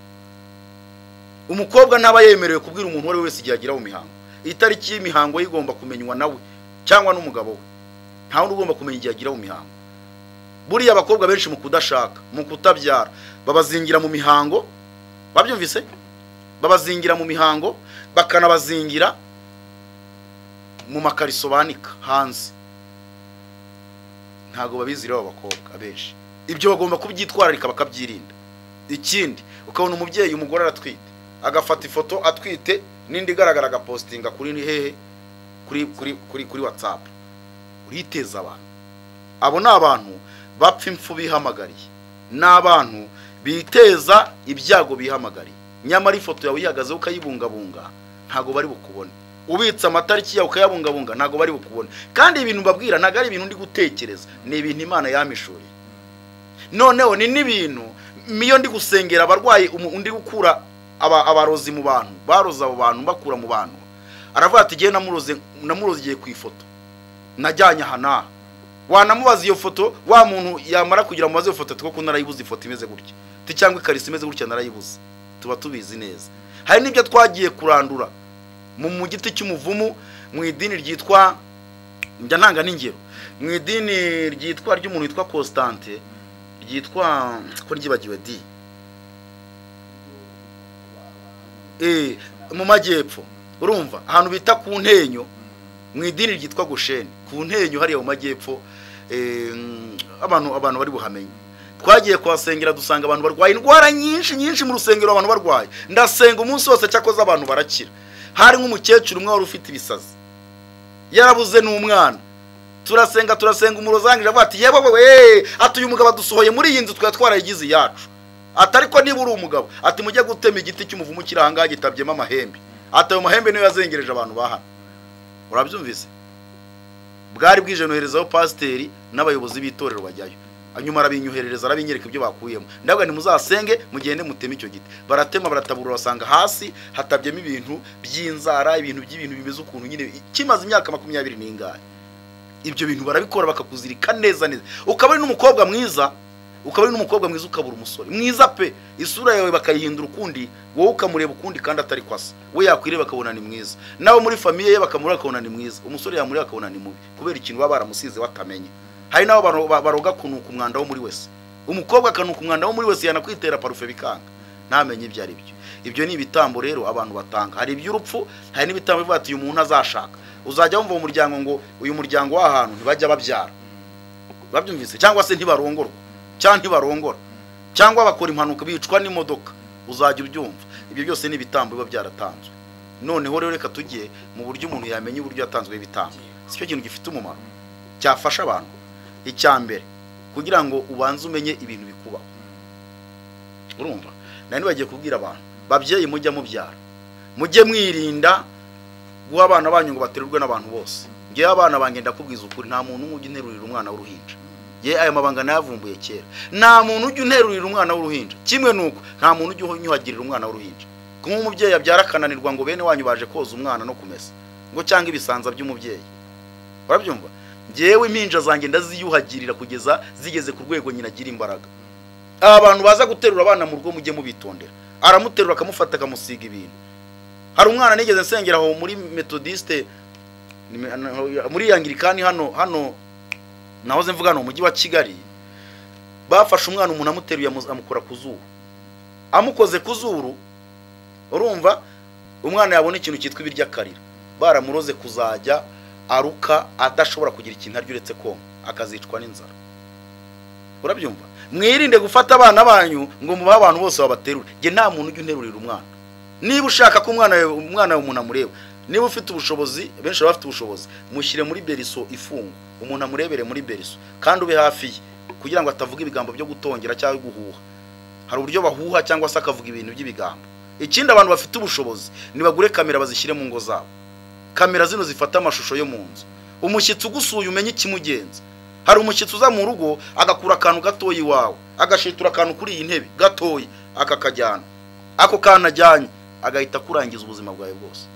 Bibaye byiza abantu batunga kamera bakajya bamenya ahantu bagenderera. Noneho rero kugira ngo umenye ngo nararozwe, byanatanzwe igitambo. Mbere na mbere umukobwa unkurikiranye urota asambana buri gihe, agasambana n'abadayimoni, uwo mukobwa niyitonde gushaka. Nashaka umugabo wazapfa, nadapfa ntazabyara. Ngiye kubabwira ibintu none umubwe tuye umugabo byamucanze, ntago byancanze. Umukobwa urota asambana agasambanywa n'abadayimoni, bawitonze gushaka. Ibyo bintu bibanze bikuvemo, ndaza guha impamvu biri bukuvemo. Nibitakuvamo ibyo bidayimoni bigusambanya, bagutanze igitambo cyo kuba umugore w'abadayimoni, umugabo we bizahita bimwica kuko birafuha. Niba uri umuhungu ukajya urota usambana n'abadayimoni, itonde kuzana umukobwa w'abandi. Numugeza mu rugo bizamwica kuko birafuha. Ninadapfa ntazabyara, cyangwa se ntazagira umunezero w'abashakanye, mu buriri ntibizakunda. Icyo ni ikimenyetso kikwereka ko watanzwe igitambo. Kurara urota usambana, wabyumvise? Hari umukobwa amerutse kubwira umwarimu kazi, arampamagara mbwira ibibazo afite amaze kumva ibiganiro byanjye kuri YouTube. Nambwa ni rero buretse gushaka ubanze wegera Imana, nkubwira uburyo uzabigenza ibyo bintu urota bikuvemo. Nibitakuvamo imyuka mibi nitagenda, umugabo wazapfa cyangwa se ugira ikibazo. Yapfushije umwana wa mbere yari atwite, n'umugabo we ararwaye ari muri koma. Mubaje nese kuki utaje ngo twagize amasomo mu rumumbura uburyo nza. N'ibintu bikurengera uburyo waza ngo tugusengere biramunanira. Babyumvise? Ariko sina ngombwa kuza. Nabo ndaza kubabwira icyo bakwikorera. Ko ntago umuntu yasengera abantu bose mu gihugu hose. Niyo mpamvu nta nimero yanjye ndi butangeho hano kugira ngo bataza no kumpamagara. Oya ntubikore. Ndabaha ahubwo uburyo bazabigikorera ubwabo bisengere. Binyakazi ndayishyiraho kugira ngo bihorere nimero yanjye bihorere. Nta kubatetesha, nabo nibakamirike basenge begera Imana. Wabyumvise? Noneho rero hari ukurota usambanywa, hari no kurota ibintu bikujyana iwanyu kwivuko. Wenda uri muri Kigali urara urota usubira iwanyu. Hari n'abantu bajya bamagara ati yewe iwacu nta matongo, famiye yanjye bayishe muri jenoside. Atari ko mpora ndi mu matongo y'iwacu, mpora ndota bapfuye. Menya ko nawe watanzwe igitambo, uzirikiwe iwanyu mu cyaro. Iyo ngiyo urota uzirikiwe aho ngaho, nta kintu uzageraho kizakugirira umumaro. Ibitekerezo byawe byose bizirikiye hariya. Niyo mpamvu ryajora abantu baba baryamye bahora bari hehe, bahora bari mu miryango yabo barara bagenda. Umuntu araryama bugacya yananiwe kumva n'icyayi ntiyakimwe. Umuntu akarara akoreshwa imirimo y'agahato nijoro, kandi Imana yarashyize ijoro ngo abantu bariruhuke. Umuntu agahora yigorora ananiwe buri gitondo, yarayakoreshwa imirimo mibi. Hari n'abandi rero babyuka bagasanga barasazwe, agasanga afite indasago hano cyangwa afite indasago hano. Menya ko watanzwe. Urabyumva? Noneho hari ukurara urota ibisimba, harimo inzoka, harimo ibikeri. Menya ko ufite imyuka y'abarangi, bakuroza imyuka y'abarangi. Inzoka ni igishushanyo gikomeye cyane, ni sinye y'abarangi, abayiminati. Abarangi nibutse ko ni imyuka ikomeye cyane iri hejuru y'izindi mbaraga zose. Nuko hano mu Rwanda babita abarangi, ariko ubundi abarangi nibo bakomoka mu ba Illuminati na ba Freemason. Burya niho bakomoka. Niyo mpamvu bagira impano zo kwerekwa, banica mu buryo bukomeye. Umurangi ashobora kwica atakugezeho. Umurangi ashobora kuvuga amagambo agahita aho uri ugahita ukorora ukikubita hasi. Ariko izo mbaraga dushimiye Yesu ko ajya azinetraliza akazica imbaraga, akazikuraho. Imana ishimwe. Iyo hatari imbaraga z'Imana ntago byari kuzakura. Noneho rero iyo urota inzoka ujyanwa aho hantu, menya ko watanzwe iki ibitambo. Kuri urota abantu biwanyu bapfuye, menya ko abantu biwanyu bapfuye nta bugingo babonye baranarimbutse, bakoranaga n'imyuka mibi y'abarangi. Niyo mpamvu bikugarukira. Niyo mpamvu horo urota biwanyu bapfuye igihe cyose. Kuri urota biwanyu bapfuye, abapfumu bazakubwira ngo bagusuye. Numvishe Rutanga rw'amaboko avuga ngo yagiye ngo hano ngo niba ari mu matongo y'iwabo, ngo abona agatebe kashaje ngo aragafata ngo akicaraho, ngo ise ngo araza mukora ku bitugu, ngo mwana wa ngo aratangira ngo aramuvugisha. Wabyumvise? Ntago biriya yabeshye, ntago yabeshye byari byo. Ise yari umupfumu ukomeye cyane. Buriya mu bapfumu dufite bateye ubwoba na Rutanga rw'amaboko abamo, kuko azavuga ati ibi bikomo nambaye ni ibya sogokuruza. Ntago ari muri bandi bapfundikanye. Niyo mpamvu ubona kuri YouTube atiba yiyamamaza ngo abantu bamuyoboke. ariko no kumuyoboka nawe ibyo abahana imyuka mibi nta kindi. Hari ibyo atabakira, hari ibyo atabakiza n'ibyo atabakuramo. Genda rishishikariza abantu kutajya mu bapfumu. Nibizere Yesu, bizere Bibiri ijambo ry'Imana rizababohora kandi rizabakiza. Urumva? Ibyo bintu bibirota rero igihe cyose menya ko bitazashoboka. Ikindi hari ukugira uti inshuro nyinshi inshuti yawe ikugirira nabi kandi ari inshuti yawe. Ukarota iguhemukira, ukarota ikubwira nabi, ukarota yabaye kundi kuntu. Hita uboroka nimero ye utandukane nawe ni ubukuroga. Nawe niba bikubaho bimenye. Nurota umuntu w'inshuti yawe akugirira nabi inshuro imwe cyangwa ebyiri, Imana yakugendereye yamukweretse. Hita uhunga vuba. Hari umudamu uri hanze wumvisha ikiganiro cyanjye ambwira ukuntu yajyaga arota umuntu ngo akarota mu ikimodoka gishaje, bwa kimodoka yigapfa akayijyana mu igaraje ikanga gukira. Ikintu cyose arose ku uwo muntu kikaza kikamugaruka, ati yo ati kumbi twari twarashize, ati ibintu byawe byatumye menya, ati maze kumubloka ntago nongeye guhura n'ibyo bintu. Yabaga afite ubukwe akarota uwo muntu aje hagati ye n'umufiance we, wa muntu bakazatandukana ntamenye ibyo ari byo. Nurota umuntu w'inshuti yawe agenda agaruka mu buzima bwawe, umwitondere cyane, umuhungire kure. Kandi umurozi aba inshuti yawe, nta muntu uroga umuntu atari inshuti ye. Abarozi aba inshuti yawe magara. Aba no muri babandi bashobora kuza gutegura ibirori byawe. Aba no muri famille. Nta muntu uroga umuntu uretse bwa bundi bw'uburozi batamika umuntu ashobora kwanga akaza akagucunga akabunagamo hariya. Ariko wa muntu gutanga ibyo bitambo byose aba ari inshuti, aba ari n'umuntu ugirira neza ye, unabyumve neza. Kuko abapfumu abarangi n'abapfumu dushaka tubivuge imyuka mibi ntabwo igusaba igitambo cy'umuntu wanga, igusaba igitambo cy'umuntu ukunda cyane. Agatanga umuntu akunda cyane rero akamwica kugira ngo agire ikintu ageraho. Urubyumva? Ibyo bintu rero abantu bagire gute? Abantu babyirinde. Kurota ibyo bintu ubyirinde. Kurota urara wiruka, kurota ibintu bigusambanya, kurota uri uhagaze mu mazi cyangwa uri mu myobo cyangwa ibisimba bitandukanye, menya kuri mu myuka mibi watanzweho ibitambo. Itonde rero usenga Imana, wegera Imana. Ukizwe bya bindi byo gukizwa pana ngo narabatijwe mu mazi menshi. Ubu dufite abantu bitwa abakristo ariko atari abakristo, badubitswe mu mazi bagira n'utuntu duke bareka babwira ngo nugukizwa. Gukizwa si ukureka ibyaha gusa, hari ibyaha ureka, wamara kubireka ukakira amahoro atangwa na Yesu, kumva ko wayakiriye. Ayo mahoro yamara kukugeramo ukagira n'imbaraga yo kwizera kwirukana ibyo bintu. Iyo myuka mibi rero iragenda rwose. Ikindi ashaka kubwira abantu ntimutinya abadayimoni. Abadayimoni ni abashenzi cyane. Abadayimoni nta mbaraga bagira ku mbaraga ku muntu udafite Yesu. Abadayimoni abapfumu ni abashenzi n'abantu badafite imbaraga. Iyo ufite Yesu ijambo ry'Imana rikaguturamo rikakubamo, nta kintu abo bantu bashobora gutwara. Ibyo bintu byagutwara. Ubudayimoni burabwejagura. Uzi imbwa z'imisega ku gipangu ziramoka, zamanuka wahagarara ukabona zifunza amaferi. Wabyumvise? Wasubira inyuma ukabona zibwejuye zisubira inyuma, wakongera ukabona zirirukanse. Abadayimoni rero bameze nk'imbwa z'imisega ku muntu wizera Yesu. Baratonoma ntacyo bakora. Uzi uburyo bajya babyohereza iwanjye ibyo bidayimoni? Kubita rimwe gusa mu izina rya Yesu bikiruka. Hari gihe bohereza imibu y'icyatsi kibisi bakaza bakaroga, shwi ntibikunda. Ikindi, umuntu ufite Yesu Kristo wa nyawe, mvuze Yesu Kristo wa nyawe, wa undi wapfuye akazuka, uzatanga ubugingo, ubabarira abantu ibyaha. Umuntu umufite mu mutima wagatungira ijambo mu mutima we, ntago bamuroga ngo bikunde. Ntago abapfumu bakuroga, ntago babikoherereza. Barabyohereza ariko ntibyakugeraho. Ntago byakugeraho. Niyo bikugezeho bita byibwiriza bigasohoka mu izina rya Yesu. Iryo zina abantu nibaryizere, baryisunge, barikomereremo, rizabakiza hakomeye, rizabakura mu kaga, ribatandukanye n'imbaraga mbi z'abarozi. Ikindi, abantu bakimuka abarozi. Umurozi agomba kukwimuka. Iyo uri umukristo ukijijwe neza, urasenga abarozi bagashya. Niyo mpamvu iyo tugiye mu rusengero mu materaniro, abantu barwaye abadayimoni bose, iyo utangiye gusenga batangira kubabwejaguriramo basohoka bagenda.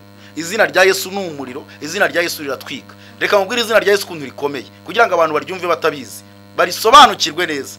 Abantu benshi bankurikiranye bigeze barota ibintu bibaniga. Iyo bibanize yabura umuntu umutabara. Yabura umuntu umutabara akavuga ngo mu izina rya Yesu, akavugira indani. We naga ukantu kakubayeho cyane. Kakubayeho. Ukavuga ngo mu izina rya Yesu bitabire kure. Gusohora ijwi byakunaniye kwavuga mu izina rya Yesu bakagenda. Abadayimoni batinya izina rya Yesu nkuko imbeba itinya injangwe. Wabyumvise? abantu rero nibaryiyambaze baryisunga, ariko si ryarinde abanyamadini, ntago rya zina rya Yesu abanyamadini bababeshya nabo badafite. Ni izina riza rikajya mu mutima w'umuntu rikamuhindura, rikamukuramo ibyaha na kamere zose zikamushiramo. Iryo zina iyo usenze rero si ukwikebagura, bitandukanye n'amasengesho y'iminsi 40 n'abanyamadini basenga adafite ikintu amaze. Ukumva abantu basenze amasengesho y'iminsi 40 ntacyo yakoze. Isengesho ry'umuntu bana na Yesu niyo ryagira iminota 2 ritari kwirukana abadayimoni. Si ngombwa ko yiriza iminsi myinshi. Bana na Yesu, ugendane na Yesu igihe cyose. Jewe nkubwije ukuri nta munsi numwe njya niyiriza. Kera naririzaga nkakora n'amasengesho y'iminsi 7. Ngiye sinjya niyiriza ngo niyiriza ubusa ntari. Kuko Yesu tubana umunsi kuwundi. Mpora nk'uyu arimo igihe cyose. Iyo ngenda mu muhanda ngenda mvuga Yesu. Nta munsi narimwe mva mu rugo ntavuga Yesu. Ibyirato byanjye ni Yesu, iyo njya mu kazi, iyo ndi mu modoka, iyo ndi kuri moto ni Yesu, ni Yesu, ni Yesu. Yesu namaze kumwambara ku buryo no mu nzozi turabana. Ku buryo umurozi yandoze ndyamye, Yesu ambera amaso akandwanirira ntibingereho. Uwo Yesu rero ukora ibyo niba mwisunge kandi azabakorera, azabagirira neza, azabakiza, azabakuraho iyo myuka mibi y'abarozi. Imbaraga mbi zose z'umwijima zizatsinda. Abazinzwe bazashaka, abatabyara bazabyara, abacuruza ntibikunde. Nitwavuze ubucuruzi kuntu bakuzingira ubucuruzi ntibugende, ubucuruzi buzagenda. Tuzabikora nkubwira ukuntu nabaye umuntu ukora indirimbo muri iki gihugu, ngakora indirimbo z'abaririmbyi n'abahanzi benshi muri iki gihugu. Mu bantu bakoze indirimbo nyinshi mbamo, ariko singira ikintu ngeraho. Amafaranga yanjye bakayahuha bakayatwara. Sinywa inzoga, sinjya mu kabari. Ikindi mu buzima bwanjye nushobora kumbona muri restaurant ndi kurya. Niyo nagiye mu ntara ubwo nanywa amazi. Babyumvise kugira ngo nicere muri restaurant ndi kurya simbizi, ntago ari ibintu byanjye. Ariko nagiraga amafaranga nkakorera ama miliyoni, simenye aho yagiye, simenye aho yanyuze. Uburyo bayatunda n'uburyo bayatwara bararuga cyane. Nabyo tuzabikorera ikiganiro cyabyo. Inyatsi na karande ujya wumva abantu bavuga. Umuntu akaba afite miliyoni 5 zigashira nta n'ipantaro. Ya cyane barabikora pe. Giye barampambiraga ku buryo nagiraga amafaranga menshi nkabura nayo kugura ipantaro. Yego, reka rero tugere ku musozo. Ku musozo ejo ndi kubona ukurura umuntu uvuga uti nakuye umuntu imbere yo kwa perezida yarembye rwose, se nayo musanze mw'amadayimoni. Ubwo kandi urashaka gutwika ikibazo cya dore impamvu rero nakunda kujya kuri za YouTube bamukeneye ngo nagatwiko harya ngo mubyita gutwika. Ese mujya mwumva terimi ivuga ngo dutwika tugira gute harya? Turatwika twimanukira. Uza kugaterime kandi n'abanyamadini baragakoresha. Ni siroga y'abarangi, ni siroga y'abadayimoni. Dutwika twimanukira. Ayumvise? Ni siroga y'abadayimoni byinjiye mu madini. Buri hari akantu mujye munirinda n'aya materima abantu birirwa bavuga. Hari ibintu abantu bavuga bari gusingiza abadayimoni, uko bivuga ariko bigenda bigira umumaro. Turatwika twimanukira n'imvugo y'abadayimoni. Uwayivugaga wese ayihane nk'icyaha, ntazongere no kuyivuga. None nawe ubwo urashakanuka gutwikira. Ibiganiro twakoze biri nk'ibintu bituma abantu bari bubyumve. Upfa kubakorera incamake ituma bari bukurikire neza.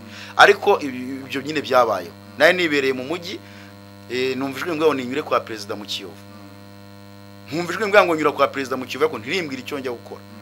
Iryo jwi nkumva ni ibintu nkumva ni nk'ibyo ndi kwiyumvamo muri jewe. Sindamandata muriya n'amaguru ngiye gutega moto ngo manuka unyure kwa perezida mu Kiyovu. Manyuze rero nsanga umuntu wikubise hasi imbere yo kwa perezida. Barabyumva? Ndagenda mbwira umujepe araza aramureba aragenda. Aramwe ngo agiye guhamagara imodoka. Noneho nshaka amata mu muntu ntashobora kuyanywa. Yaregeze muri koma. No umuntu wari ufungiye mageragere baramurekura n'ubundi arwaye ahagenda iminsi 3 n'amaguru. Nta kintu arya, nta kintu anywa. Arangije isukari mushiramo nyine arapfa yikubita hasi. Imana imnyohereza kujya kumutabara. Ndagenda byabaye urugamba rukomeye cyane n'abajepe cyakoze n'abana beza. Iyo baba abo muri Kongo cyangwa ahandi bari kundasa. Kuko nagiye ngenda mbasatira ariko umukuru w'igihugu yaragiye gutambuka, niyo mpamvu batitaye kuri uwo muntu. Ntekereza ko ariyo mpamvu nta bugome babikoranye. Umuntu rero ni imvura yigeze igwa mu Kiyovu mu minsi yashize ibiti bikagwa. Yaranyagiye kuva ku munota wa mbere kugera ku wa nyuma mfite uwo muntu. Abantu banyura badashobora kumukoraho, badashobora kumfasha. Ndavuga nti niyo yaba afite indwara yanduza ndamufata ndamuterura ndamuyegamiza hano imvura yatunyagira iduhitiraho. Na telefone yangira azima mu buryo mpamagara. Cyakoze imvura imaze gusa nk'ituka ndamukurubana ndagenda mushyira mu rusengero rwa EPR mu Kiyovu. Ndangije rero pasiteri wahamagara ambulance iraza mujyana kwa muganga. Ndamukurikirana mwishyurira n'ibitaro ndamuzana abo ngo bari mu rugo.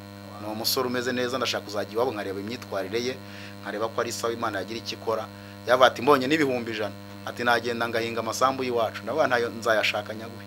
ariko ndashaka kuzajya kubaza amakuru urumva umuntu wari ufunze baramufunguye menye ni wabi myitwarire ibyo rero byabayeho nyine naga ari ibintu by'amakabyankuru byabayeho njya kwa president n'abajepe turabonana rwose imbere yo kwa president rwose yapfuye ubona ko byapfuye oya naga ari mu rugo ya mu rugo se yaba yageze mu rugo gute nuvuga ngo ni harya ariko hariya hose ni mu rugo oya n'umuntu nabwiye abajepe ndabwane se nk'uyu muntu aramutse apfiriye imbere y'umukuru w'igihugu nyakugira imana ntibyaba ari ikibazo mwashatse kumukuraho ngo yamwihorere ngo turamagara imodoka imujyana urumva bariya bari n'abahanga urumva ati umuntu ugiye kuryama ha president agiye gutambuka usintumwa hari umwe wari uhagaze nk'ari ari kureba wa mugani urumva kurinda umukuru w'igihugu birakomeye buriya ni ibintu bikomeye cyane kandi bajye bamuturindira buriya muri Afrika umukuru w'igihugu yapfuye amarangamutima abaturage aragaragara ntago ari byiza oya iburayiho president yapfuye nyine barababara cyane ko muri Afrika kubera urukundo bashobora kuba bakunda president wabo ashobora gupfa ugasanga hari n'abandi bapfuye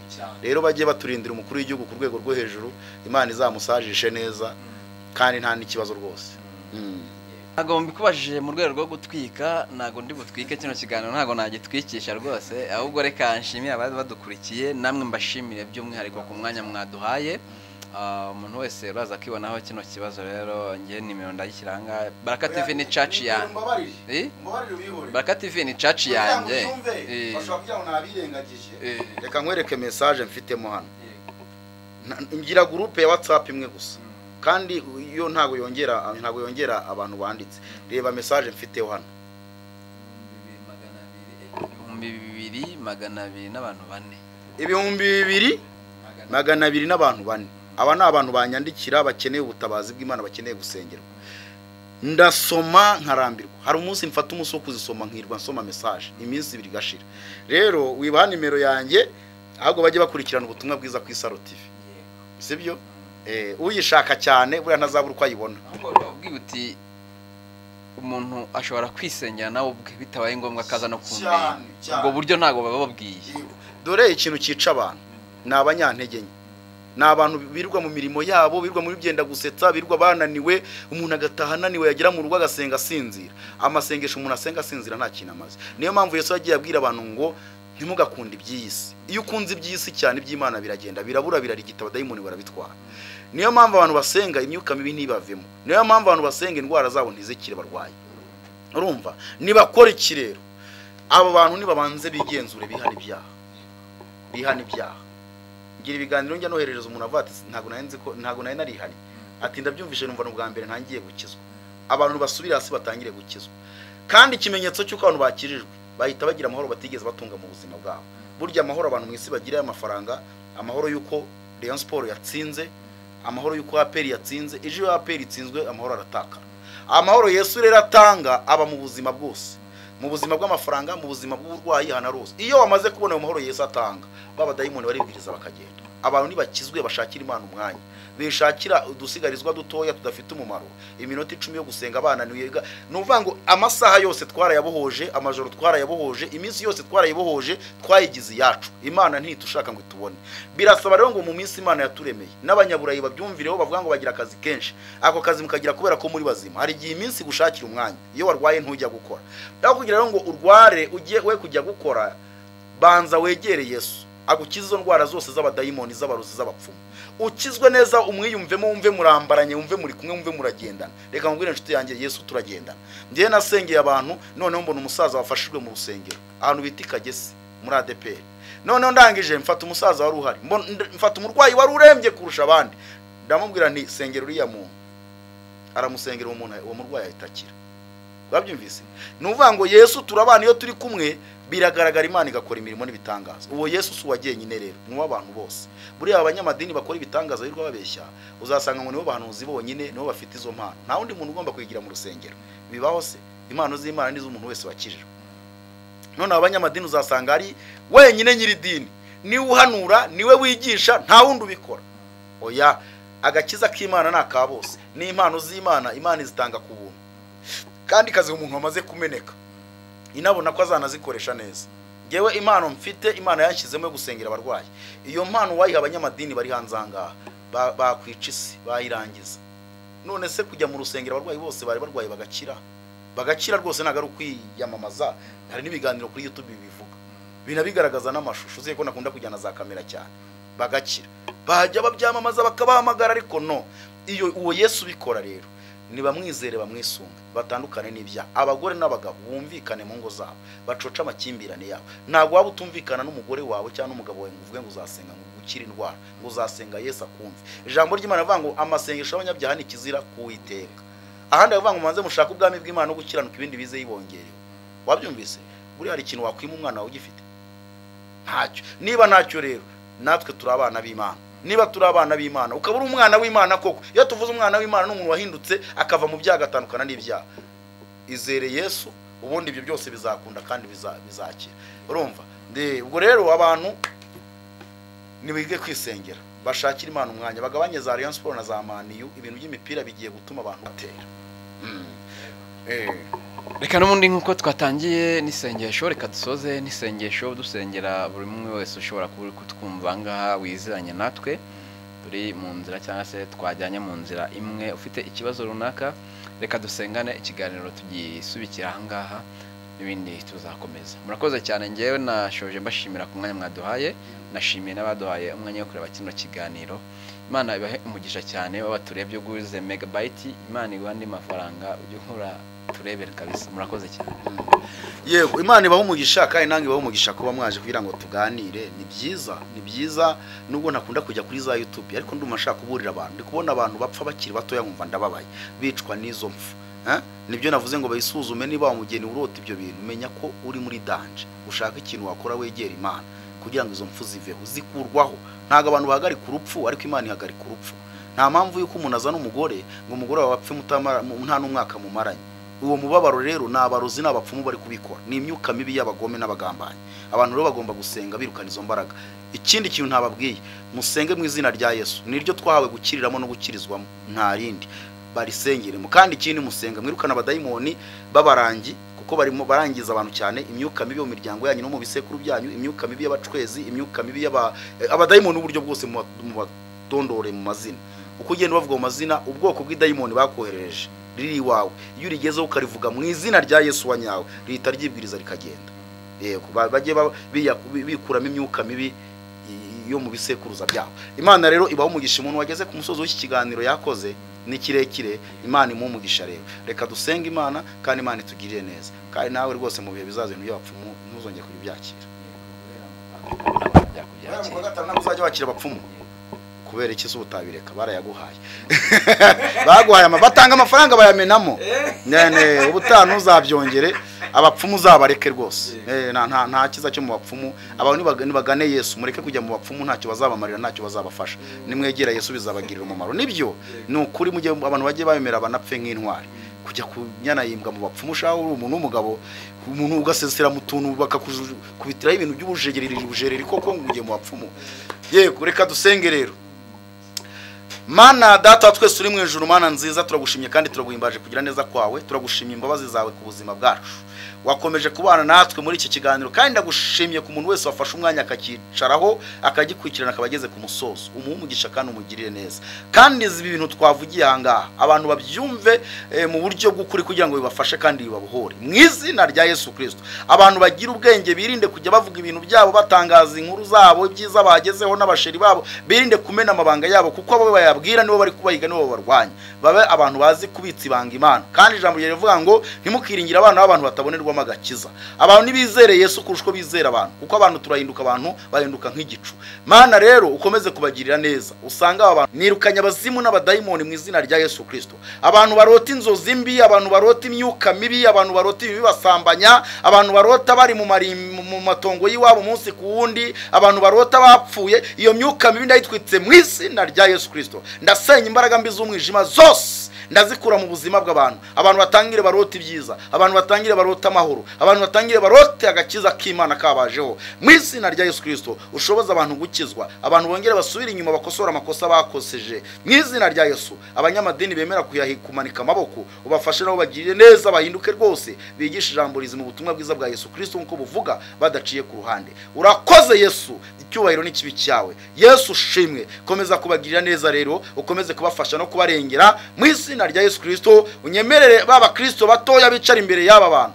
batahura incakura ziri mu madini, incakura zirwa zirya abantu amafaranga, zitabigisha ubutumwa bwiza, bamenye ukuri mu izina rya Yesu. Ndaca imbaraga mbi, imyuka mibi y'abapfumu yirwa kuri za YouTube yamamaza ibintu bibi by'abazimu n'abadayimoni, ahubwo abantu bamamaza ubutumwa bwiza bwa Yesu Kristo. Urakoze gukomeza kubana n'abantu bawe, ukabagirira neza, abaribwa mu nda nibakire, abaribwa imitwe nibakire mu izina rya Yesu Kristo. Imbaraga z'umwijima zose zabasa abantu zibaveho, abumva ibintu bigendagenda mu mutwe nibiveho mu izina rya Yesu Kristo. Abazimu bafashe umutwe ndabirukanye mu izina rya Yesu. Abarwaye imigongo, abarwaye mu nda, abarwaye amaguru nibakire, imbaraga z'Imana zibabohora zibakize mu izina rya Yesu. Urakoze kubana nabo, urakoze kubagirira neza, dushoboze gukiranuka no gukora ibyiza mu gihe nk'iki, kuko Satani arimo arica abantu abarimbura.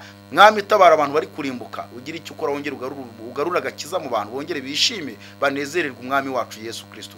Urakoze kuba natwe, barakuyiha umugisha, ugirire neza kandi ubayobore inzira nziza bakwiriye kunyuzamo ibyo bakora mu izina rya Yesu Kristo. Amen, amen. Imana ibahe umugisha mu izina rya Yesu Kristo. Amen.